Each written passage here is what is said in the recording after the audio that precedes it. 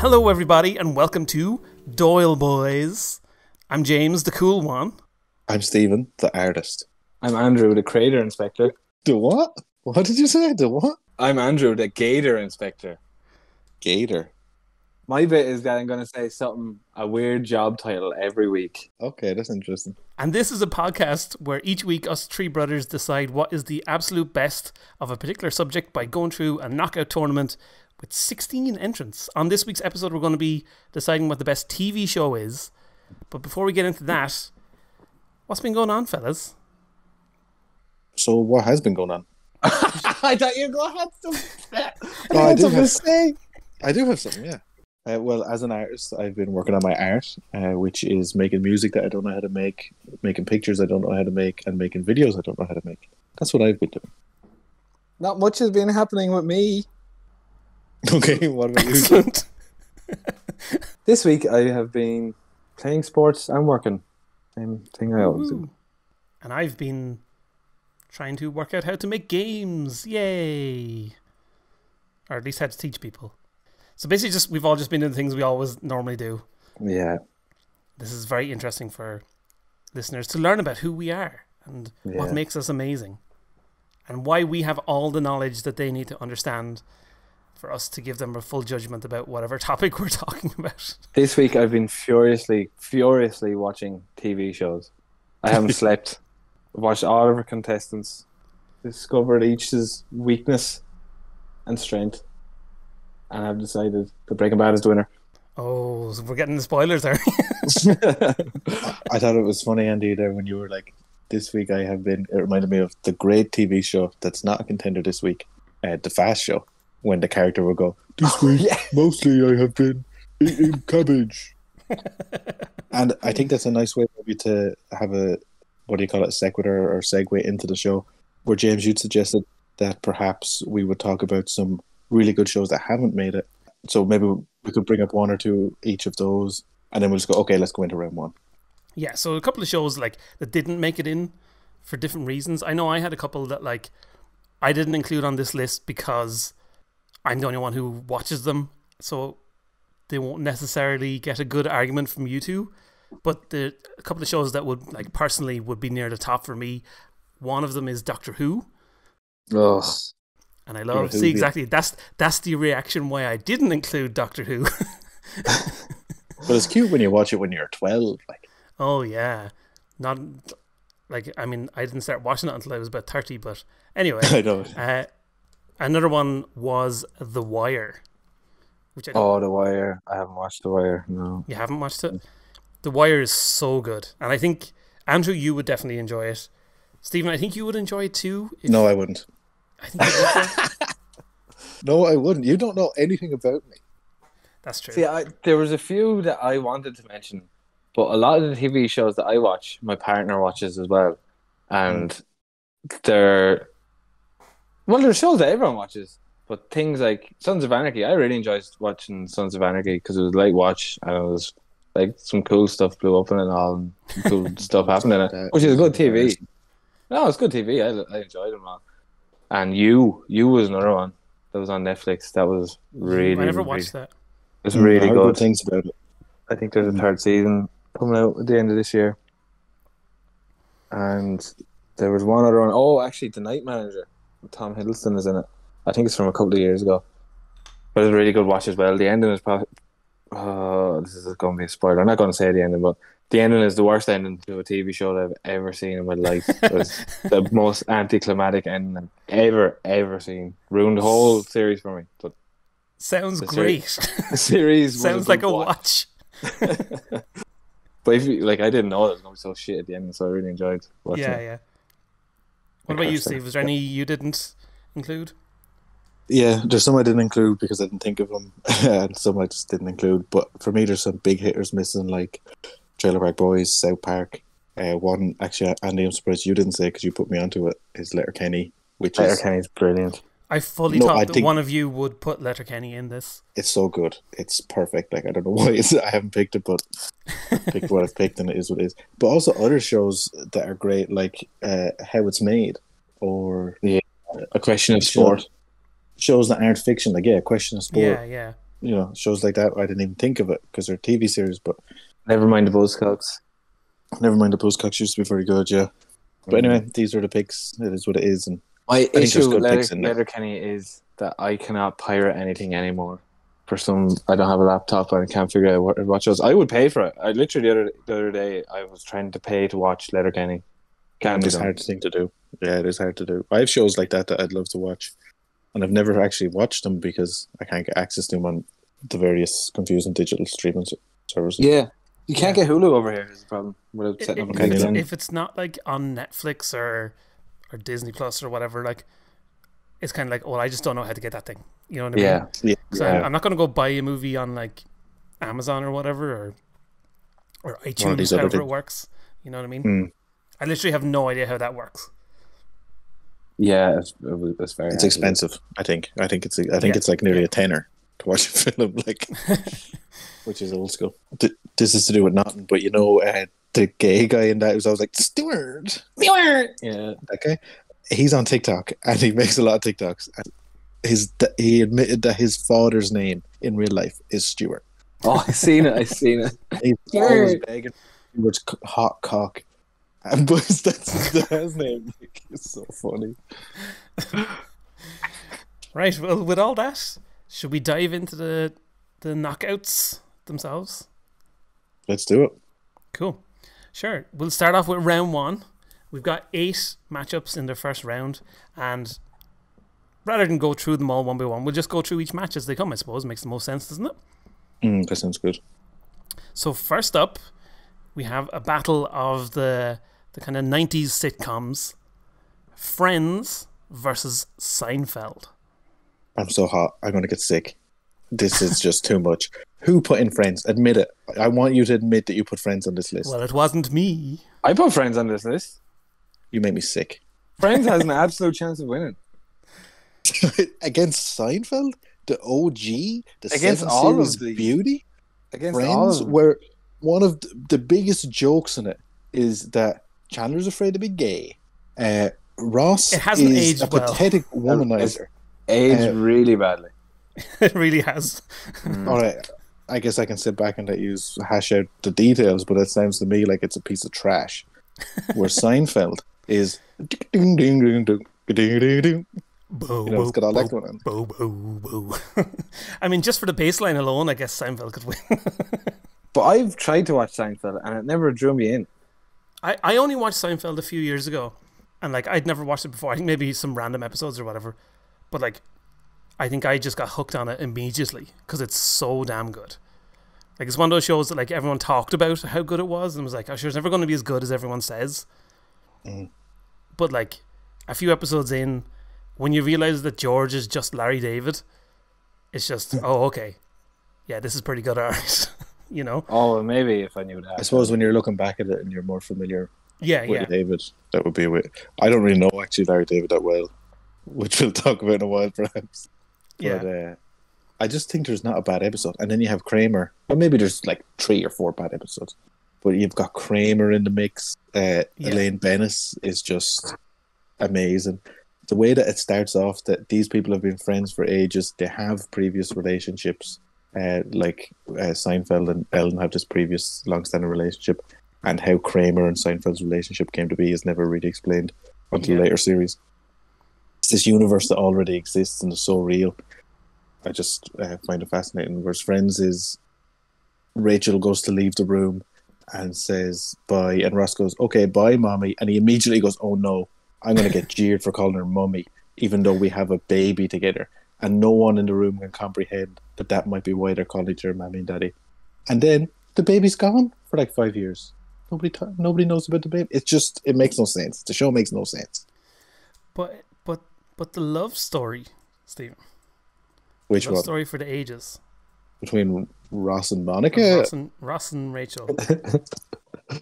I just think Friends is something that you can watch whenever you want. Just feel like throwing on the TV and not thinking about anything. I don't know. Maybe that's the same for Seinfeld.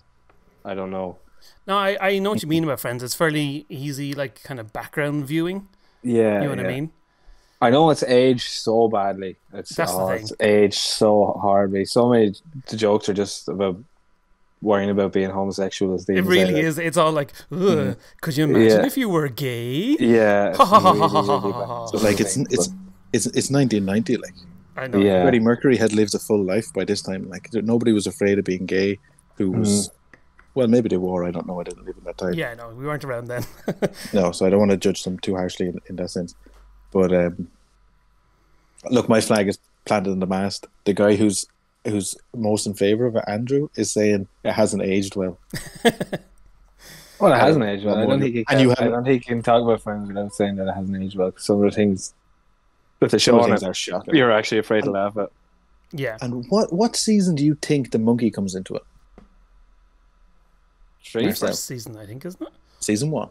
Season 1, he gets a monkey. Season 1, he gets a monkey. Now, if you're going to argue that having a monkey in a show is a bad thing, I think we might have a difference of. I mean, anytime a monkey turns up, why is having a monkey in a show a bad thing? Anytime a monkey turns up, usually good things happen. Why is a monkey a bad thing in a television show? You didn't have an argument to follow up. Like, why does he have a monkey? It makes no sense. The monkey doesn't do anything, and there's all these constant shots where you're pulled out of the show because the cameraman has to sit really still and stare at Marcel while his trainer clicks at the door. So he runs over to the door and pretends to open a door, and then someone else opens for him to do a quick cut that shows him going out. And then the monkey's well, I mean, if you're going to argue that the problem is that like TV shows are fake, I don't know. I don't know where we're going here. Like, it's just so blatantly poorly done. It's just shocking to me. Like, okay, I'll concede this one because I haven't watched enough Seinfeld, and I'll trust that you two idiots' opinion is right this one time. Cool. Thanks. Okay. But I'll come back to it in a later podcast and tell you. I was so hot going into that. I hate Friends so much. I'm so happy that happened. You know, like I'm arguing that Friends is a great TV, should be down as one of the greatest TV shows just for its longevity and how often it is on TV. But fuck me, I hate Friends. Okay, let's move on to the next round before I die. Okay, the next match. The next match. Yeah. The next matchup is The Office versus Curb Your Enthusiasm, and we're talking about the US Office now, aren't we? The US Office. Yeah, I think we'll go with the US Office because there's more of it. Yeah, just because, like, I will just say before we go on, like, the UK Office is one of my favorite shows of all time as well. Brilliant show. Definitely, yeah. And definitely could easily have merited a place on this list of our 16 favorite shows that came to our mind this week. And extras, probably. True. So, the US Office versus Curb Your Enthusiasm. Andy, I'd love to hear your opinion on this because I know you're a big Curb fan. Out of the three of us, probably the biggest. The Office, when I was young, when I was watching it, I was really, really hooked on it. I was really hooked on the whole Pam and Jim thing. I really got invested in all the characters because all of them were so funny and all of them had such a good story. And Steve Carell was just amazing in every episode. He's so good. But I know we've had this argument before. I kind of struggled in the later seasons with some of the guest managers. Yeah. And some of the storyline got a bit warped or whatever, and it wasn't as good as it should be. Whereas Curb, I don't think I've ever seen a bad episode of Curb Your Enthusiasm. No. And the humor in it is it's not highbrow but sometimes it can be hard to get. Whereas anybody can laugh at The Office, but Curb's humor is just really good. Yeah, it does require a bit more thought, a bit more paying attention to what's going on. Yeah, like Curb, you're not going to sit. Like if I was watching The Office, I'd be on my phone as well, like reading something, probably. But Curb, you have to kind of give your full attention to it, or else you'll miss something that's going to be absolutely brilliant. Yeah. And Curb pulls in so many of its influences in an interesting way as well. Like I remember there's a whole, I think the fourth season of it or something, there's a whole thing where Larry David is going to be in this stage show of the producers. Oh yeah. I don't know. Did you ever see the producers' film? I've never seen it. Yeah. I hadn't seen it when I watched that on Curb Your Enthusiasm, but I thought the series on Curb was really good anyway. And then I was like, oh sure, I should watch that producers thing. And then when I watched the film, the episode at the end of that series, Larry goes through this whole thing when the show goes on and all this, and it's basically the exact same plot from the film, but they kind of mirror it in a really hilarious way. So then going back and watch the episode again, like there's so much more to it that I didn't even get the first time. Like, you know what I mean? And I always think it's interesting when shows do that. Like it's got layers. It's got like Andy was saying. There's a lot going on. That's not just Michael is lost in a forest and has to cut the bottom off his pants and then mask it. The one thing I'd say in favour of The Office, which to me it sounds like both of you are leaning towards Curb. In favour of The Office, I would say there's so many moments where you will just die laughing, like uncontrollably laughing. Like you can't even. It's like watching Robin Williams. That's what I would say. It's like it's just so brilliant. And as Andy alluded to when he mentioned the Jim and Pam story, there is moments of real pathos. Like this really is there. I don't think Curb really has that. Drama is a simple word for it, which I'm just saying because Andrew didn't know what pathos meant. Curb doesn't really have that, I don't think. Pate? You're saying pate? I don't know what you mean. Does Curb have any sort of anything other than comedy? I don't know. He split up with his wife, but like it was the whole thing was how much he hated his friend after, wasn't it? What's his friend's name? The poor guy who died. No. Oh, big tall guy. Oh, what's his name? Oh, Super Dave. Yeah. Super Dave, that's his name. Dogs are just. Yeah, he does. That's such a good impression. Yeah, he's hilarious. He's so hilarious. Yeah, I would agree. It probably there isn't as much like an emotional heart to it, but it is definitely equally as hilarious at times. Definitely equally.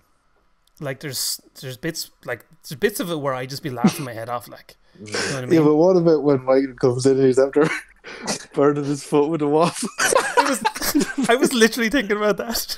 It's so funny. And he goes through the whole thing. And he's talking about it as if it's perfectly normal. I like to taste the bacon in the morning, the smell of bacon, so I put a meat fat fryer or George Foreman beside my bed. What is so wrong with that? I turn it on and I go back to sleep for 10 minutes. It's so funny. I just don't think Curb has such powerful moments as that. It definitely has some. I was going to say Curb has in its favour that it is consistently on a similar, but between 7 to 9 out of 10 every episode throughout however many seasons we're on now. It must be 15 seasons or something like that now, or 13 or 14 seasons, I suppose. And The Office has a massive dip after 5 seasons, like a dip to nearly be unwatchable. After Steve Carell leaves, it just isn't as good. Like it's just not as good. It's just not as good. There's 20 episodes. Maybe I'm estimating here, but I think there's like 20 episodes in some seasons of The Office. Yeah. What's Curb? 10? 12? 10, 12, something like that. Yeah.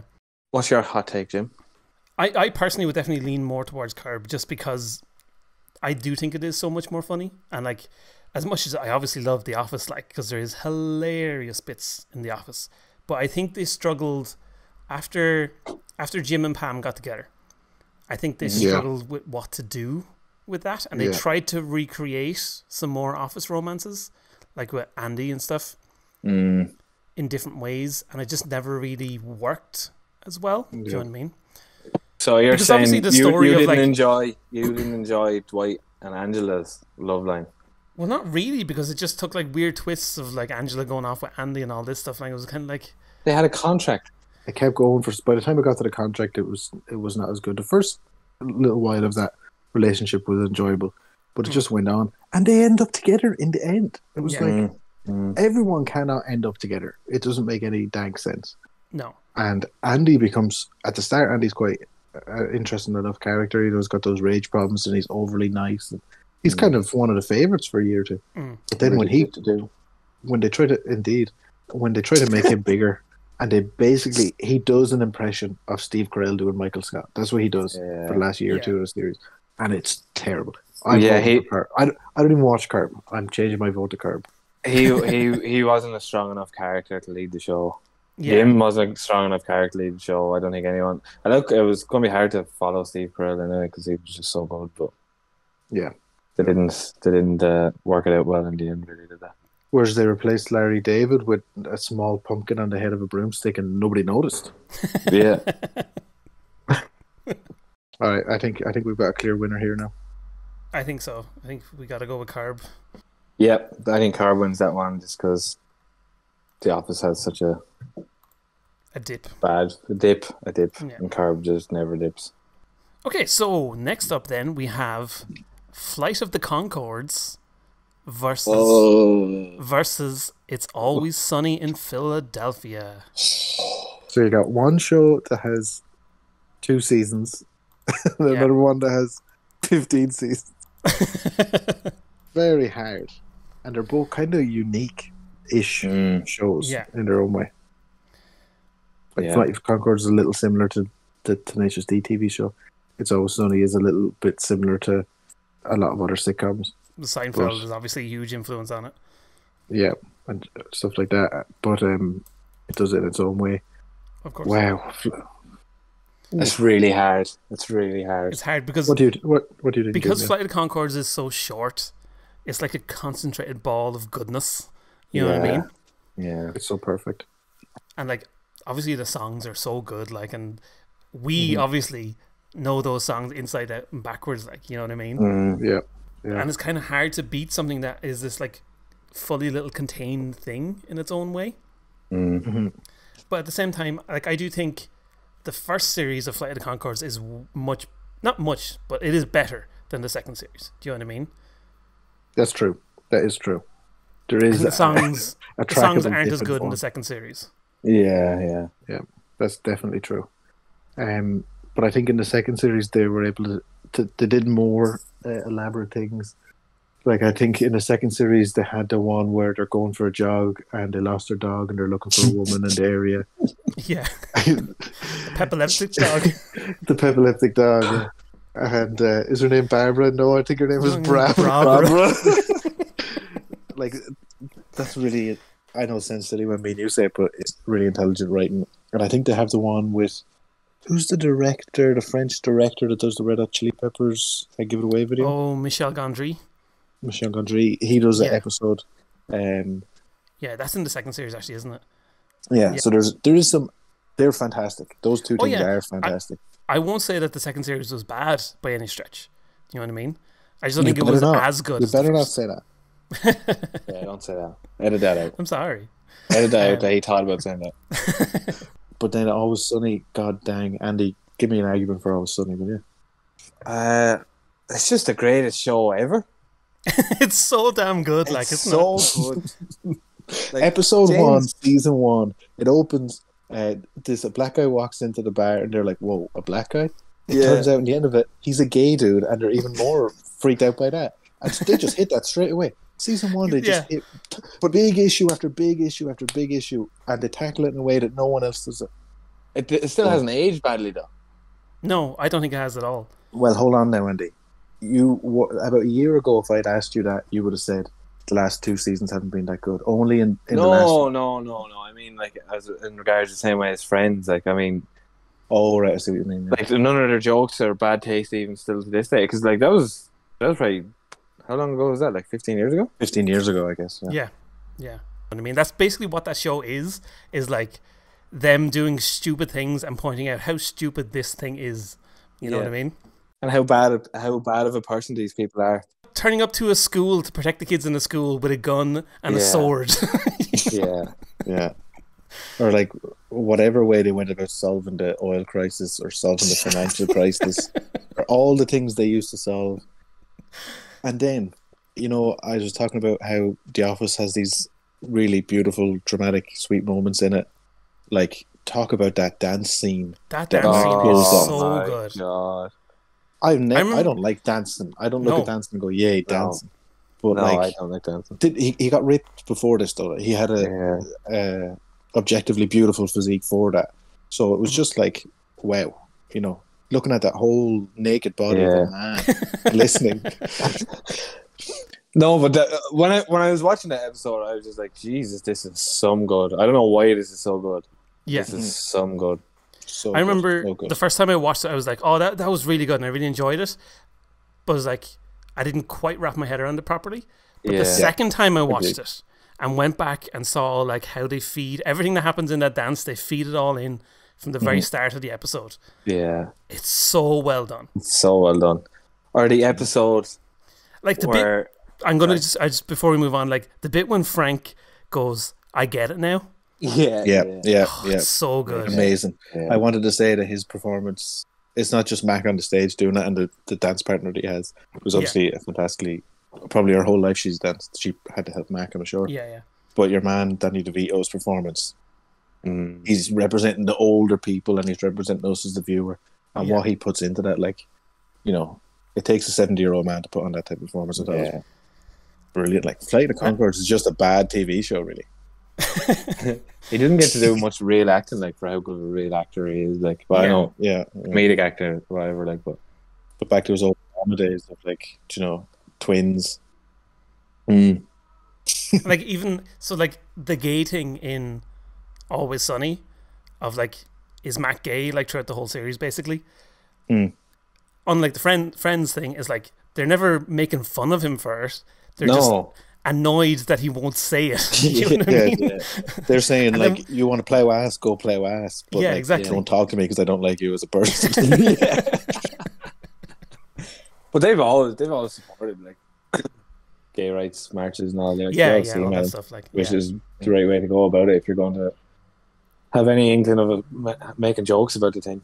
But I want to say the episode where chat with the health and safety inspector comes and it's all in like one shot. Oh yeah. And Charlie the whole thing. Yeah. And Charlie's musicals. Charlie's musicals are unbelievable. Yeah. All Nightman like is fantastic. I remember when I was watching the one where he's like, there's a spider deep in my soul. And then at the end he's like, you can all go up yourselves. And he just starts spitting at the crowd. Yeah. I was just like, whoa. It was amazing. So funny. Yeah. I think a clear winner has developed out of this little chat. I think so too. Like, Flight of the Conchords is absolutely one of my favorite shows. But honestly, it's not my favorite, like, Jermaine Clement thing. Do you know what I mean? No. Men in Black 3. Yeah, I hear you. What we do in the Shadows is amazing. But the movie and the TV show, I don't think either of you have watched the TV show, have you? But it didn't. I don't think I've watched the TV show. It didn't make it to the list. No, because you guys haven't watched it, so I didn't think it's worth putting in. But that show is so good. You should really watch that show. Like, the film is amazing. Like, vampires in New Zealand, it's just good stuff. And then the TV show is like vampires in New York, but like they're all like European vampires. It's good stuff. It's good stuff. Just watch that. So yeah, I think it's Always Sunny. What do you guys think? Absolutely agree with Always Sunny, even though I love Flight of the Conchords. Yeah, exactly. Same. We're fighting between two amazing shows, basically. You know what I mean? Yeah. There hasn't been a whole lot of arguments here. No. Well, I nearly strangled you at the gate on a friend Seinfeld one. Yeah. Well, I can see that. It was pretty close with The Office and Curb as well, originally. Yeah, it was. But we've all agreed it's been a problem. I've even agreed, and I put in Friends, and I haven't watched Seinfeld. Don't worry, we'll be coming up to arguments soon, I think. Next one. So next up, we're getting there now. Next up, we have Alan Partridge versus Peep Show. Are you interested in joining a podcast? We are looking for a new host who doesn't suggest things like Alan Partridge. Now, have either of you watched much Alan Partridge stuff? I've watched the whole thing. Yep. Which whole thing? The whole episode. Series. You put in a TV series here, not The Man's Life. No. There's a TV series called I'm Alan Partridge. What I specifically put in was Alan Partridge because I think Alan Partridge isn't just that one mini TV series. Well, Alan Partridge is this unique thing. No, it isn't. It's this unique thing of this character that's developed over like nearly 30 years in multiple TV shows. Right. And like, I don't think there's anything else like that out there. Like, there's no other shows where like the same character is in all these different locations and different ways, and each series is like a completely new style of show, unrelated to the last, but it's all telling this ongoing story of this guy who's like just a horrible, terrible person, basically. And did he run this by you that he wanted to put 3 or 4 50 different TV shows into one TV show. Did that get round past you? I gave him the ocular, and honestly, if I had seen that, it would not have got through. Well, see, I didn't mention this You defied the ocular. because Interesting. I just wanted to have this argument. Look, they should be commended for that. But the main problem is that it's not that funny. But it is, though. It's hilarious. It's I don't not find it. I don't hilarious. find it that funny. If you're calling It's Always Sunny hilarious, that's not hilarious. It I- might okay. be funny. I don't think it's going to win against Always Sunny now. But I don't think it's going to win against Peep Show.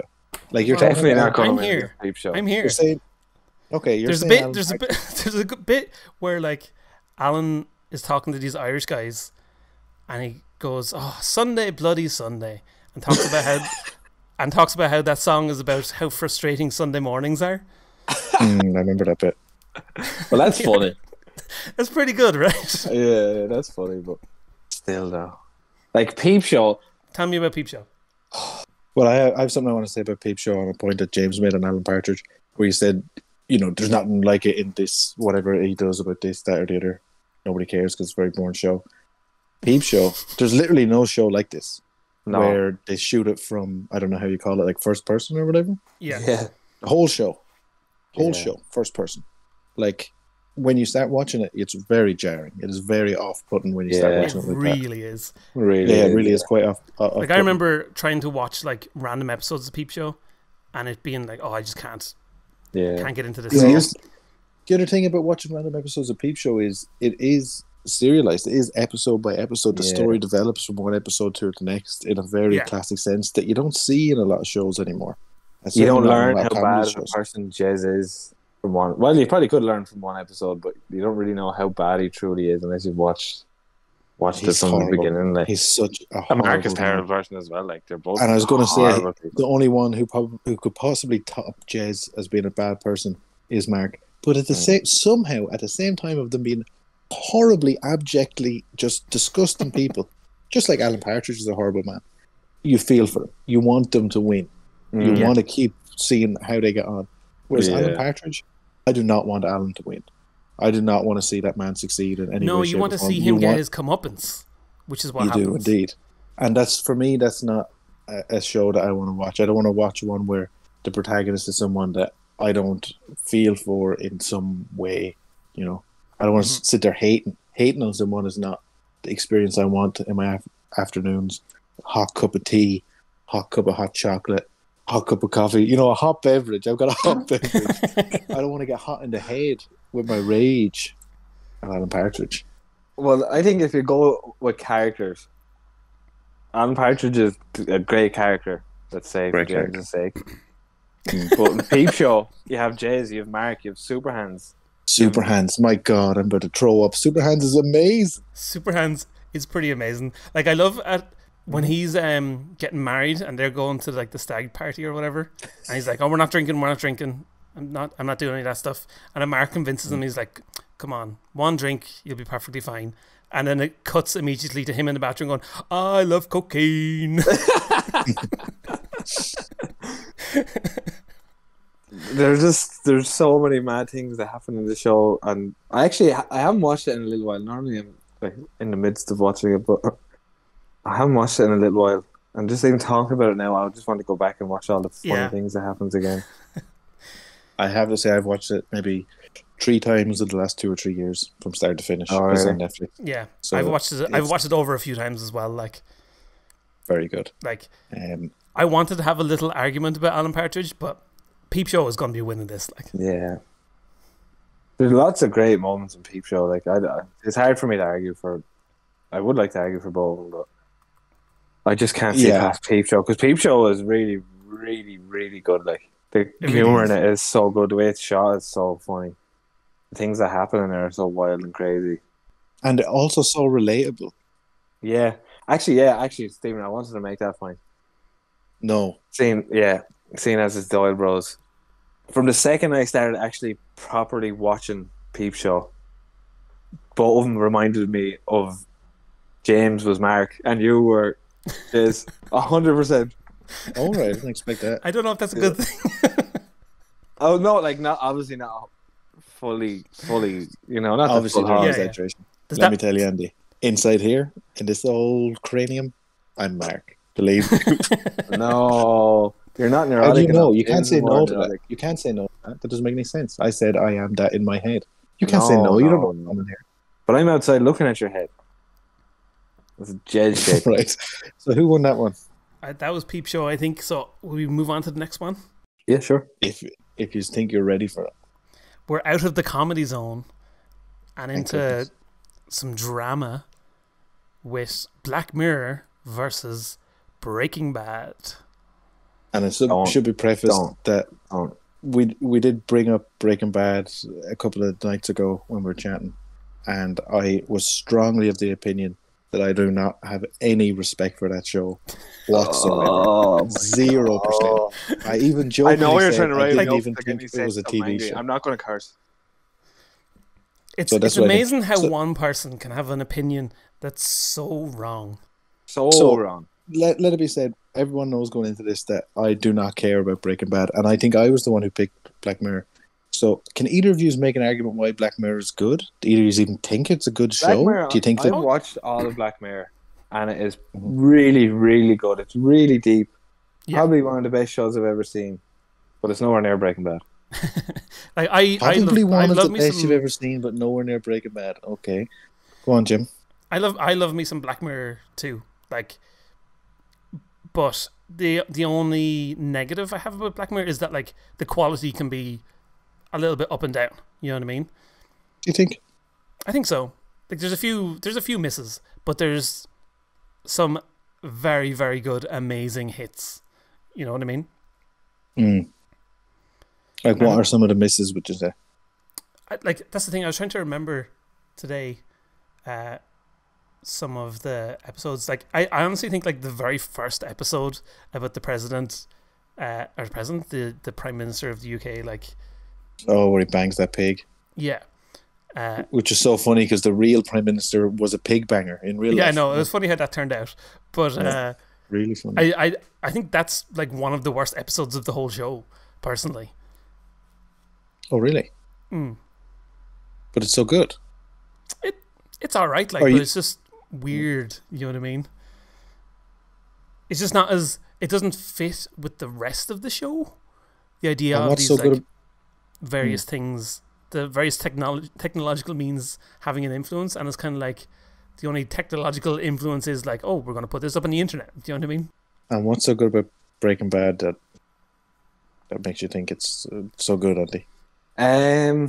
Walter White's character development, Jesse's character development, the crazy stuff that happens in the show, the story, the dialogue, the hidden gems. You know, all the good bits, like the way it's shot, the way the thing is shot. it is. Oh my It God. is beautifully shot. That show. I would 100% watch anything if it was shot really good. Well, I don't mean really good if it was shot to my taste. And that is just done so well. Every color is just right. Every time a person is wearing a certain shade of clothing, it's just perfect to make you feel like Yeah, what and needs it's to like be felt in that scene. it's one of those shows that's never afraid to like just sit on a shot and have like nothing obvious happening in it. Do you know what I mean? But it's just Yeah, like a yeah. frame for the entire world. In a way. Yeah. Like if you can picture when Walt tries to meet Gus for the first time and he goes to Los Pollos and he's just sitting there, but all the colours of Los Pollos and all around him, and he's wearing like a green jacket and all, like it's like it gives you a feeling of what was going on in that season, like the colours that were happening then before things started to go darker and darker and darker. No, it's really, it's like, although Andrew said the story is good, like, to dive into it more, like, I think the show is obviously about this, like, guy who, you know, goes from being a high school teacher to being a drug lord, basically. Do you know what I mean? And I think on its surface, like, it's very easy to look at it as, like, oh, he turns into this bad guy or whatever. But, like, it's more so about, like, he's always been a bad guy, and it's about his descent into revealing his true nature in a way. Yeah, definitely. And The kind everything of selfishness that comes Yeah. out in him. that he only admits, or there's the selfless that comes out like, but obviously it was always there, like you're saying, but it wasn't until things were something had to happen anyway, because he had no fear of what was going to happen anyway. It all came out.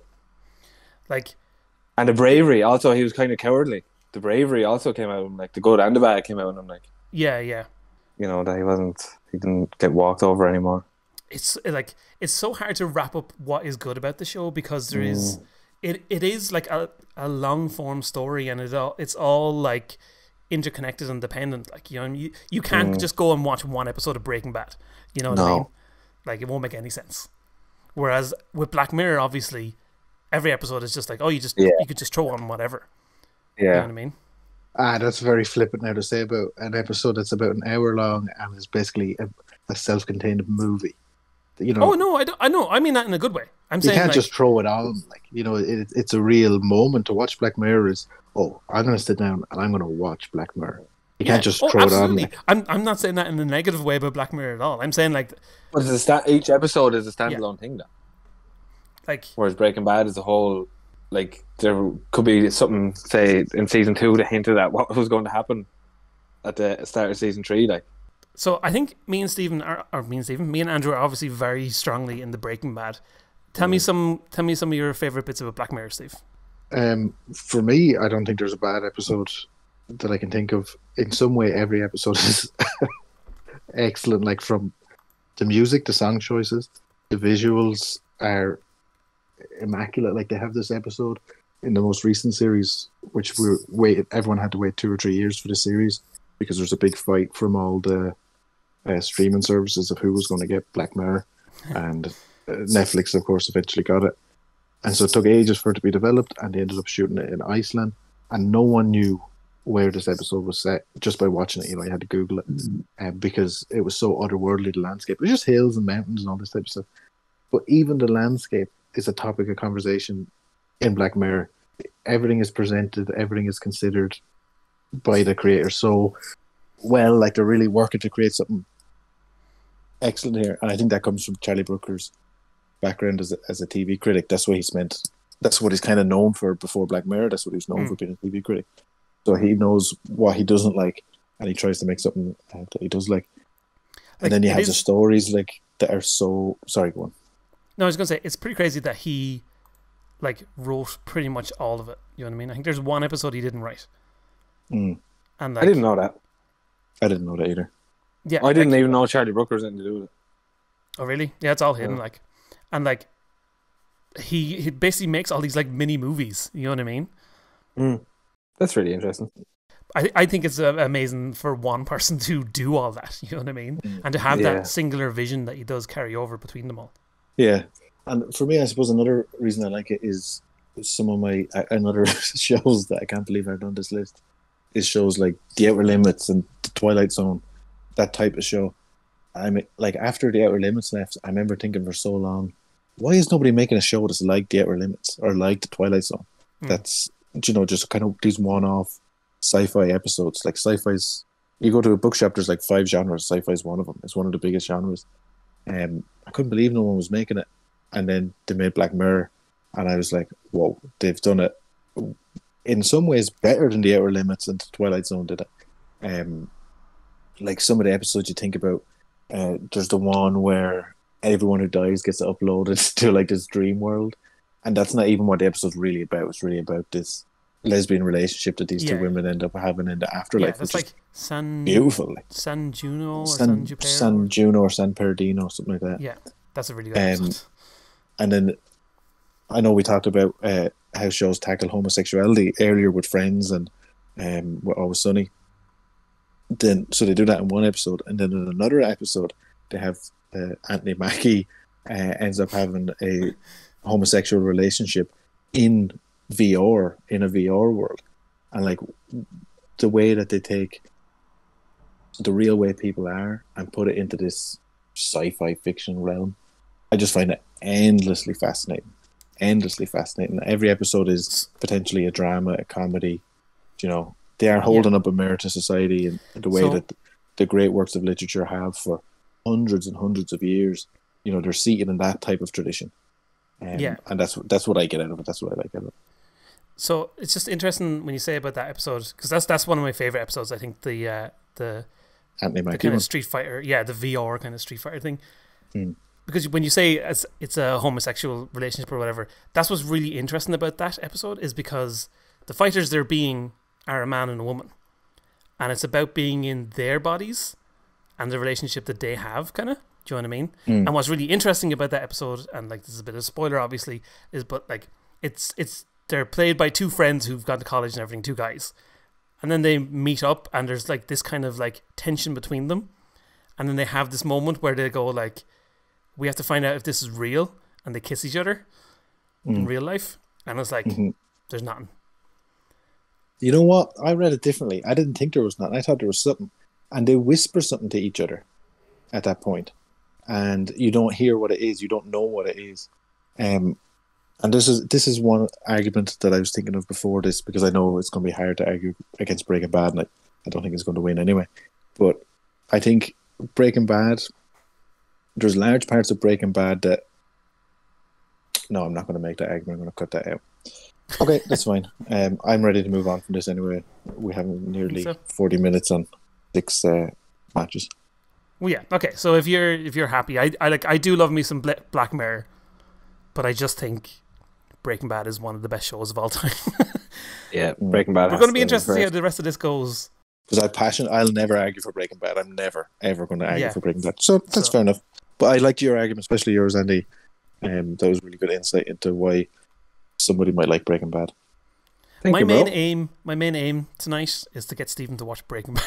I'll never, ever. I would love it. I'd love it if you just went and watched it. I just don't like those type of serious good shows that are based in the real world. I just don't care about that type of thing. Not for me. Sure, we'll move on then. Black Mirror takes that one. Or not Black Mirror, that's the wrong word. Breaking Bad. Whoa. Hold on, you called it, bro. I think you just called it. No. Let's just move on. So next up we have Star Trek The Next Generation versus Scrubs. Scrubs just, is... In case it's not immediately... Sorry. I just want to say, in case it's not immediately obvious to everyone, Star Trek Next Generation is the one with Jean-Luc Picard. Yes. Thanks, that Make clears it that so. up for me. Mm-hmm. I really don't like any of the Star Treks. Really? Oh, I hate him. Let me answer me this, Andy. Which do you hate more? Any Star Trek or those last 2 or 3 series of Scrubs? Now, I haven't. Hold on, let's see what he says. Let's see what he has to say. I haven't watched a lot of Star Trek. The only time I would watch Star Trek is if it was on when we were eating dinner, right? At home. As a young fellow, like. Scrubs, I didn't watch them either. I seen like one. Once Dave Franco came into it, I seen it and I was like, that's me done with that show now. There was no need to watch the rest of them because they were trash. You knew they were going to be trash. Everything went trash. the later series, yeah. Yeah. So what I'd say to that is that in Next Generation, the like first series and a half to 2 series is pretty trash. It's pretty bad. Yeah. Like I went back and watched them. I disagree with that now. I went back and watched them a few years ago because I just wanted to go through Next Generation because I hadn't watched it in years. Like, and I think I got towards the end of the second series and it was starting to get good at that point. And just there was no particular reason. I just didn't get back to watching any more after that. But there was still some fantastic episodes in there. But just in general, it just isn't at the same quality level that I know the rest of the show gets to. You know what I mean? Mm. So I think in terms of like shows having bad seasons, yes, Scrubs has some bad seasons at the end, but I think Star Trek has some bad seasons at the start. You know what I mean? What's so good about Star Trek? Like, what is it? Let me tell you this. This is what happens in one episode of Star Trek, right? Quickly, I'll just say it, right? Picard, I could be wrong, but this is the gist of it. Right, sing me the theme tune. I actually can't. But Picard wakes up, and instead of being like, the commander of the Starship Enterprise, he's like in some peasant clothes in some weird little hut. And he's like, where the hell am I? He doesn't know where he is. And this woman comes in and he's like, I'm Jean-Luc Picard of Starship Enterprise, take me to your leader, whatever. And she's like, but Craig, it's me, your wife. And he's like, what are you on about, woman? And it turns out that somehow he's in the body of this farmer man on some random planet that doesn't have space flight, doesn't know anything about anything. And this is where he is now. And, you know, over the next like 10 or 15 minutes, he's battling to get back to his spaceship. And then he just has to accept, this is my life now. This is the life I lead. So he lives his life for another 50 or 60 years. He's an old man. He's over 100 years old. He's learned to play the pan flute or the fife or something like that. And he likes to sit by the water and play that and stuff. And then, boom, he comes back to the Starship Enterprise. A minute hasn't passed. In his head, he's lived 60 years. But now he's back on the deck. And he's like, am I Craig? Am I Picard? Was that real? What's going on? And someone says, are you all right, Captain? And he's like, I'm grand. I'll be in my quarters. And he, in his head, he handles that, right? And I think he picks up the fife and he gives it a little toot. And he's like, dang, that was real. Never mentioned again. Like, until 2 years later, like 2 seasons later, he's just playing the pan flute on the side. This man holds all that in his head. That experience of living and loving and losing for 60 years of life as a farmer and coming back to be Picard. That's what I love about that series. There's stuff like that goes on. It's pretty good. Like, there's some episodes of that show that are like absolutely fantastic. Like, when I said about the first couple of series not being as great, there's one episode that's about, like, so Data obviously is a android, and it's about Starfleet want to come and take him away because they're like, hey, well, we own him. He's a robot. He's not alive. We want to take him away, and we want to take him apart and break him down into all his little pieces so we can make more Datas, basically. And the whole episode is just about, like, the guy who comes to take Data away or to judge if they're allowed to take him away. It's just sitting down and having conversations about whether he is an individual entity and whether he has a consciousness and whether he has a right to exist. And what it means to be alive. Yeah, exactly. Nothing happens in the episode, like, physically. There's no big bad guy. But it's amazing. It's one of the best, like, hours of TV that I've ever seen. And it just randomly happens. And it's like, that was the bit that made me go, okay, yeah, this show is pretty good, all right, like, isn't it? You know what I mean? It's about an hour without ad breaks. I think it's 40 minutes. 40 minutes, you know, typical kind of. Sometimes it feels rushed, though. I remember watching it thinking it feels rushed. I don't know. You don't know better. You've watched more of it. But what I would also say is that, like, I haven't watched most of Next Generation since I was, like, 10 years old. Do you know what I mean? Like, that's the only thing. Whereas Scrubs, I watched that through all of college, like, as it was coming out. Like, I was buying the DVDs when they were coming out and everything. So it has a very, like, personal place for me, like, as something that, like, you were watching it as you were coming of age, that kind of thing, yeah. And and like, I think Scrubs is like the ultimate marriage of, like, comedy and drama together. Yeah, you know what I mean. Yeah. I don't think it would win a category of best sitcom. I don't think it would win a category of best drama, but, like, combining those two things together makes it such a unique and well done thing. Yeah, I agree with that. Just the way they combined everything. I can't think of any other show that really does it like that. I don't know. I think How I Met Your Mother might try, but that's I can watch it, but it's not near as good. Like, and I recently started rewatching Scrubs as well because I think Zach Braff and Donald Faison started doing a podcast of them rewatching Scrubs. Yeah, that's good. I like that. Yeah, it's good. It's a good podcast. So I started watching along with that, basically, and that show is still so funny. Yeah, you know what I mean. Yeah. It does really hold up very well. Yeah. Again, there's just be moments in it I'd just be laughing my arse off. You know what I mean? Yeah. I really would. But then there's some really great characters in it as well. Like. There really is. It's hard. Just when I'm thinking of it, it's hard to, like, shout out a lot of Scrubs' good points. Apart from that, it is quite funny. There is some moments, like drama moments in it as well. Like, they're very good. Very often, very good. Like stuff with Dr. Cox. Like the episode with Brendan Fraser, double episode. Oh, that's really good. The climax of that episode is very, very good. Joshua Radin song. There's real moments where, you know, 2 different times they use the same song that the other Doctor show, Grey's Anatomy. 2 different times they use the same song that Grey's Anatomy used. And Grey's Anatomy is a drama show. That is their whole thing, with small bits of comedy, whereas Scrubs is literally the opposite, comedy show with small bits of drama. But Scrubs is 2 times they use the same song as Grey's Anatomy. Yeah. Way more emotionally impactful than the Grey's Yeah. Anatomy moment.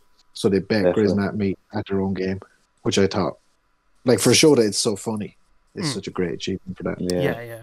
I came into this really, really thinking no way is Scrubs going to win this, because I love. I love Star Trek. Like, I love the Next Generation one. The other ones are okay. But for me, actually, I think I've been convinced to move over to Scrubs. I think just like you were saying, Jim, for you, you're coming of age. It holds a special place for you. Yeah. It's same kind of with me in some ways, because I was robbing those DVDs right off you. So you bought them. Yeah. And I was in the bedroom as well, not getting any choice of what we watched, and that was just so comforting. Yeah. I know, it's so good. Like, even his little jokes, like Sasha, the hermit. Ego. Yeah. Guy It's Love. so money. Guy The Love. songs, like Yeah. not even just like the soundtrack of Scrubs was Yeah. brilliant. Yeah. They really really picked was. a great song for each moment that happened in it, and then you had Ted also on top of that, and some Ted of is so the very Yeah. good. Yeah. some of the Bun times the Flip. cast song as well Yeah. was really good. Yeah. So, I think a clear winner emerges there. It's Yeah. again, for me, very surprisingly, because Jean-Luc. Side note: has anyone watched Picard, the comeback series? Of it? No, I haven't yet. I have it on No. my list to watch. I haven't watched it either. I think it's probably Amazon or Hulu. It's one of those that Yeah, I it's don't on have. Amazon. So, no way I'm giving Bezos any more money. I just Okay. got it for free recently with my internet provider. Woohoo! Oh, I think that's cool. I did too. I think I have that too. Actually, I think I signed up for Amazon Prime by accident the other day, so I think I might have to. But I'm still not going to watch it. No way, Bezos. And I know you're listening, Bezos. Not again, all right, buddy. Bezos Not sees again. all. Yeah. Right, well, there you go. Scrubs. Scrubs it is. So next up then, we're jumping into our animation corner. Oh, We have Samurai Jack versus Batman, the animated series. I'm going to lay my cards on the table. Big lover of Batman, big lover of the whole thing. But for me, Samurai Jack is one of the greatest pieces of animated art that's ever been created. And I just love it so much. I just think it's so fantastic. Andy, are you familiar with both of these series?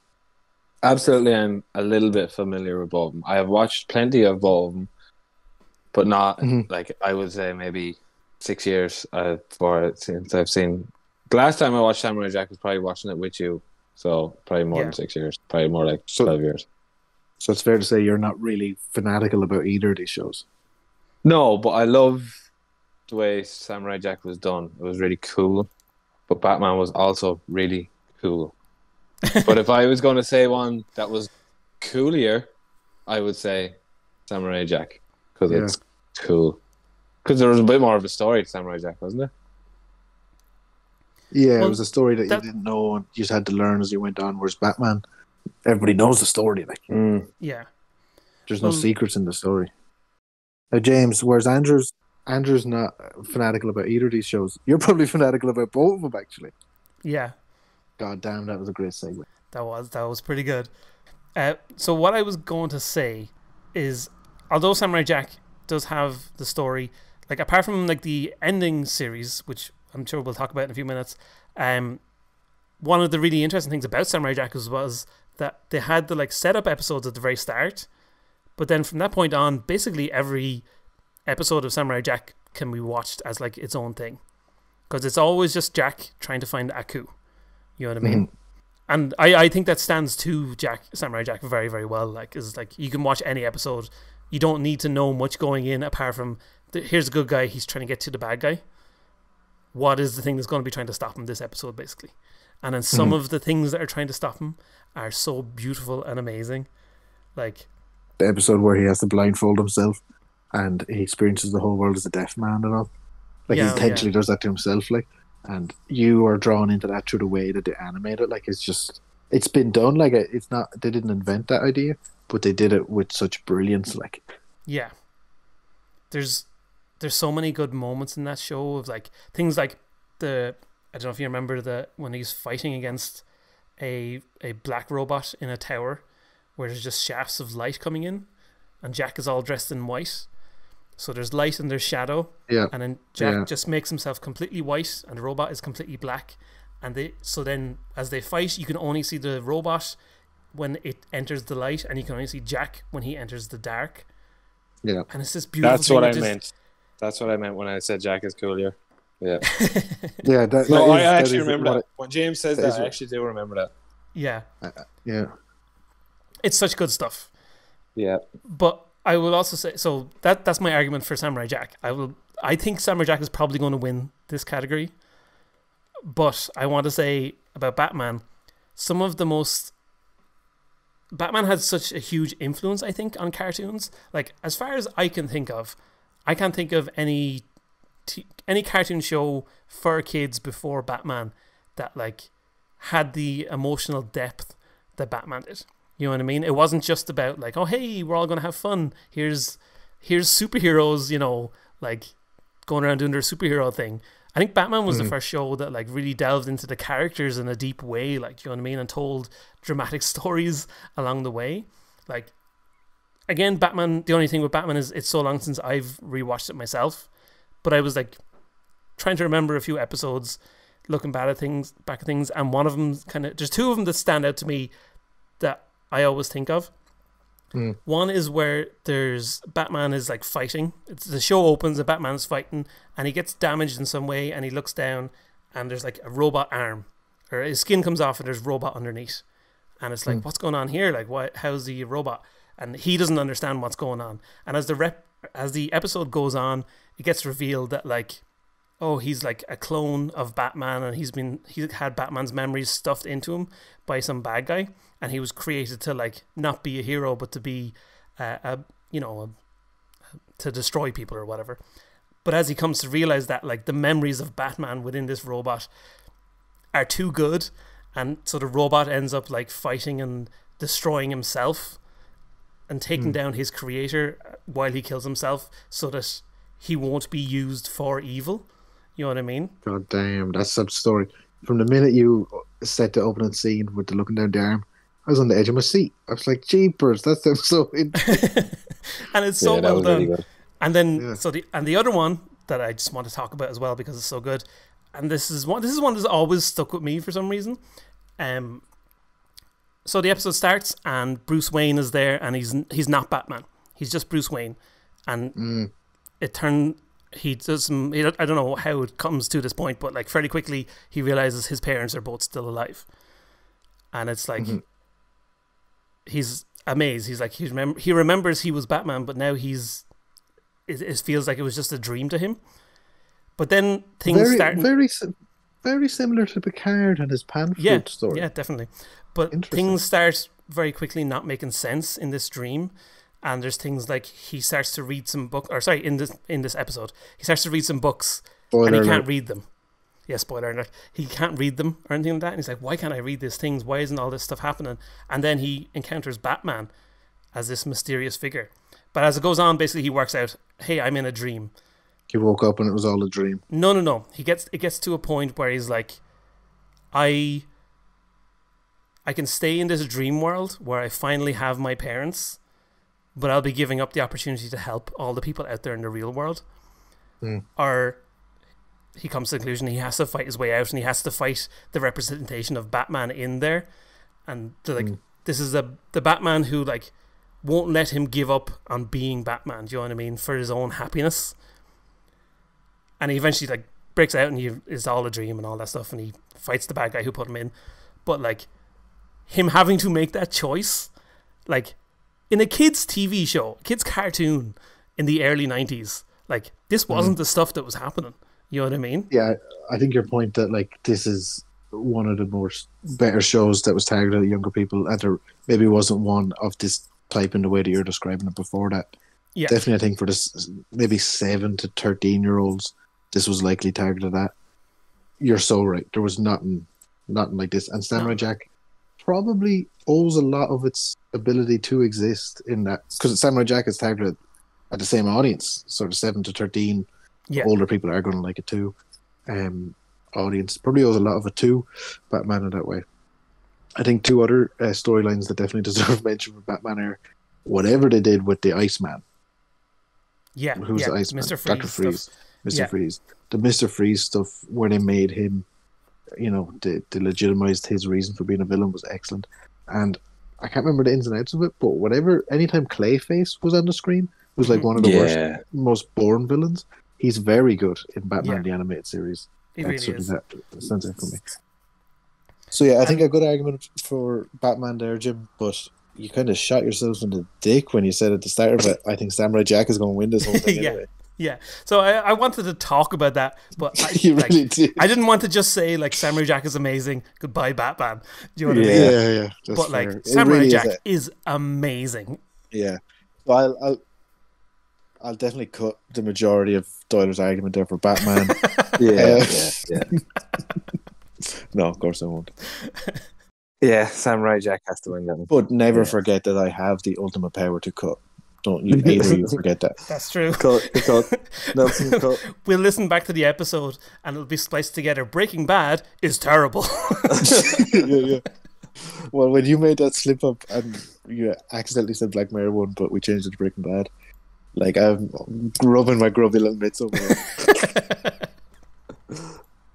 Okay, so the final matchup of our first round is The Simpsons versus Adventure Time. And Andrew and Regno, have you watched Adventure Time? That was my first one. I have watched it and I don't like it.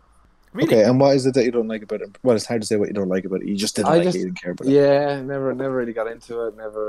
I couldn't. Is there a Finn or something? Yeah. Yeah, Finn is kind of the thing. The kind of vibe of it is kind of similar to Batman and Samurai Jack. It's aimed at 7 to 13-year-olds, and a lot of older people tend to like it too.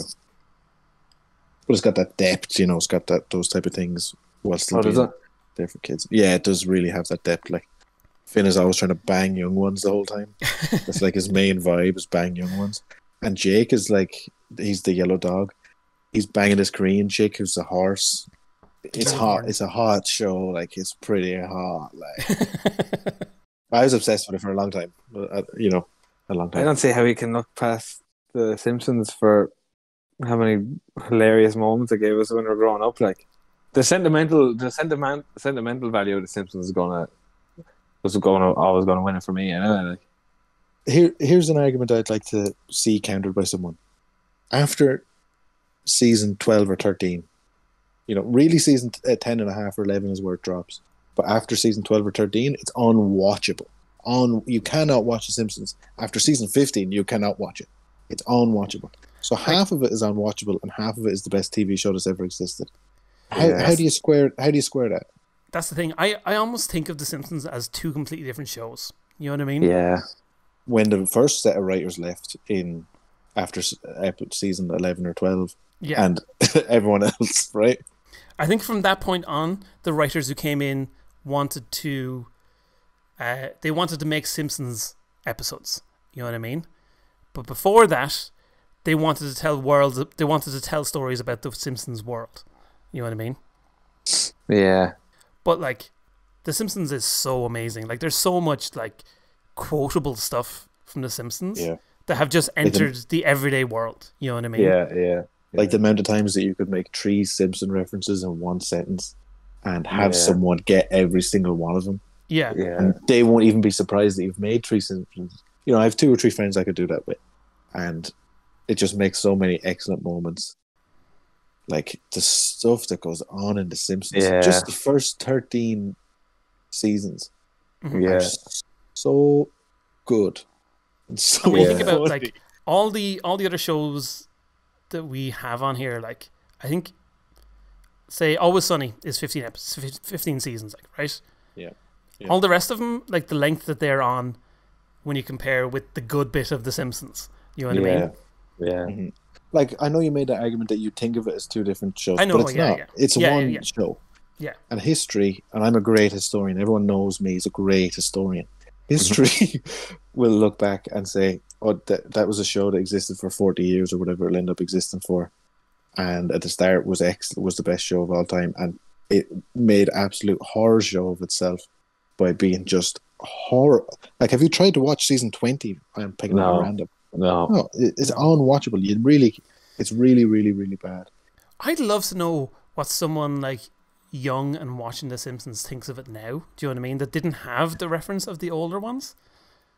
Yeah, well, I've got a Yeah. 10-year-old kid, and he doesn't watch The Simpsons. I don't think it's a thing that anyone watches anymore. Yeah. No, I don't think so. I think they just have. I don't know how they're still on TV. To be honest with you, I know Like- they're massive money. I don't know. Like, But it was such a phenomenon when we were growing up. Like, Bart Yeah, was on absolutely. everyone's T-shirt. Like, yeah. you had to get home and say you had to watch The Simpsons every day. Like, Oh, every day we watched in our house growing up. You had your dinner, and you watched The Simpsons. Home and Away or whatever it was over, Yeah. and there'd be 2 episodes of The Simpsons, one on Yeah. RTE and one over on I think probably BBC or On Sky BBC One. or something. Yeah. Yeah, and you had to switch over to get it. S4C. Yeah, Yeah. right. And it was just everything. Simpsons was everything. Yeah. And whereas Adventure Time, excellent show, so funny. Also has a dip in form after season 5 or 6. Has a serious dip in form. You see, I stopped at like season 6. He stopped. Just because I think I hit a patch where like I wasn't able to watch it for a bit, and then I just couldn't get back into it. Do you know what I mean? Like, because I'd forgotten so much about it. It's hard. Well, I suppose if you wanted to use an argument against The Simpsons that it drops off, the Adventure Time dropped off as well, you know, and just didn't make it any further. Whereas The Simpsons, Adventure Time never reached the level that the heights that The Simpsons reached. Yeah. And in truth, it's going to be hard to argue that any of these shows did. At the height of The Simpsons, I mean, you're talking about a joke every 5 seconds. Yeah. And a good joke. A good joke just every 5 constant seconds. jokes. Yeah.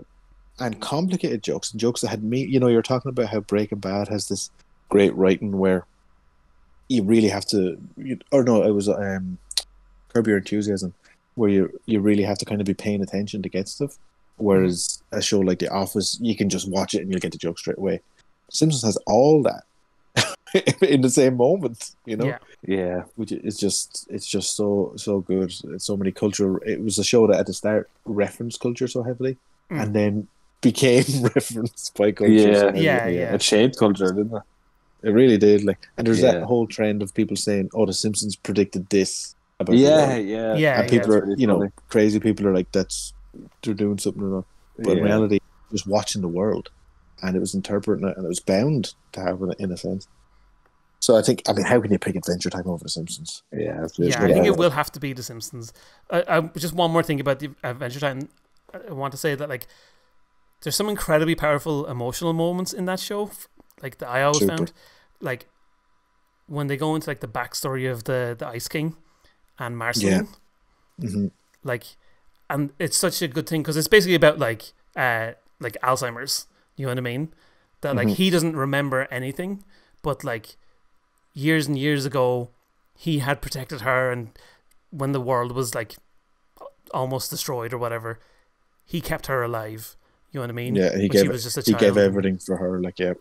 And there's a great episode. There's a great episode where like I think he had the crown or whatever like makes him lose his mind. And he knows that it's going to keep making him lose his mind, but it's the only way he can keep her safe. Yeah. And it's so good. It's so well told. It's like the like. I think it gets to a moment where like he becomes like completely loses his mind, and it shows that happening, and it switches over to her having to protect him. Yeah, it's so damn good. Like, and as good as that story is, and I'm even getting shivers as you talk about it because it is so good. I think there's another underlying nuance to that story as well, where he has this power that he's using to protect her, but in the before time when he's trying to use this power to protect her at the start, he also has a woman that he loves. Yeah, and he could use this power to go and try to find his woman or help his woman or be with his woman, but he uses it to save a kid, which has this whole other dimension to it. It's not just I'm protecting a child, which is a very noble thing, and he goes above and beyond to do it, which you expect a fictional character to do. Yeah, he's also saying no to the love of his life to choose to protect this girl, which I think is amazing. And another thing Adventure Time does on top of those great stories like that is it's really psychological. You know, it's really trying to be investigate what are the workings of your mind. Why do you, as a child, feel these emotions and have these experiences? And when you're confronted with a challenge that's emotional or physical or psychological within you or without you, how can you deal with it? This is how, it's showing kids how they can deal with being a human, which The Simpsons doesn't do to the level that Adventure Time does it, as blatantly as Adventure Time does it. Never deals with Homer's alcoholism in a serious way. It presents the same old tired trope of a big fat oaf and a busy slender woman. It's a tired trope. So there's things like that about The Simpsons. But look, it's The Simpsons, isn't it? It's The Simpsons. Like, yeah, I don't think you could argue that there isn't heart to The Simpsons as well. You know what I mean? Yeah. Because there really is. Yeah. I've also been rewatching The Simpsons lately. And I think I'm on the third series of that now. And there is so much, like... There is a lot of, like, good, like, emotional content to The Simpsons as well. As hilarious and amazing as it is. But there's like moments of real connections in that show too. And I can't see past The Simpsons here over Adventure Time, but I think Adventure Time has a lot of power to it. Isn't obvious when you just kind of see it as like this silly kids show. Do you know what I mean? That it is most of the time. Yeah. But when it goes into the deep stuff, it goes hard into the deep stuff. You know what I mean? Okay, well, I think we can wrap that one up and say that The Simpsons is the respectful winner. I think so. If Andrew agrees. Oh, absolutely. Yeah. I just wanted to mention Family Guy, just because you were saying we were talking about like The Simpsons having a joke every 3 seconds or whatever. But I mean, Lisa watched 2 episodes of Family Guy the other night, and that show was literally a joke every second. Yeah. Every second of every episode, there's a constant joke going on. Although some of the jokes are him being on the floor going for like 30 seconds. So I don't know if that's a joke every second, or a good joke every second. Okay, yeah. So that's the end of the first round. We might as well dive straight into the second round. I think there were some interesting conversations about all those things along the way, but it'll be interesting to see how this all goes from here. So we'll jump back to the top of our list in round 2. The first matchup is Seinfeld versus Curb Your Enthusiasm. And James, you're the one who lays out these templates for us, which is brilliant, and I love that you do that. You obviously put some thought into this, because you put Friends versus Seinfeld, which are kind of mirror-like shows. Yeah. And it's ended up that Seinfeld has come against Curb Your Enthusiasm. Amazing how that works out, isn't it? You've planned all this out, have you? I have ideas of how it can go. You know what I mean? Yeah. But there's already been a couple of, like, the first round that I didn't anticipate going that way. Yeah. I kind of feel like, I know we're looking back now at round 1, but maybe we don't need to. I kind of feel like perhaps Black Mirror versus Star Trek could have been a better matchup there, because they're both sci-fi. That could have been perhaps more interesting. Mr. Laddie-da, how about you do it next time? I won't do it. I don't know how to make these things. Just a bit of insight. Anyway. All right. Seinfeld and Curb Your Enthusiasm. It's hard to pick, isn't it? Because Seinfeld kind of led to Curb Your Enthusiasm, isn't it? In a lot of ways, like, yeah. Yeah. But that's like saying that you prefer James over me because James led to me because he's born before me, but I'm obviously way better than James. It is like saying that, isn't it? I don't think it is, because I'm not your father. Like, what? You know what I mean, though. Anyway, so yeah, Seinfeld v. Curb. I'd like to say that it's a hard one to pick, but it's really not a hard one to pick. Like, Curb is so much funnier than Seinfeld, which I haven't watched. Yeah, that's a fair opinion for you to have when you've never watched. And also, at this point, I should introduce, it's not called Seinfeld, it's called Haley Steinfeld. I mean, rapturous applause. Thank you all very much. I think if there's any argument to be had against Stephen having a vote in this category, I'd probably go with that one. Yeah, that joke, because I don't know what that was. I don't know what it was either. There's something. But everybody applauded. You said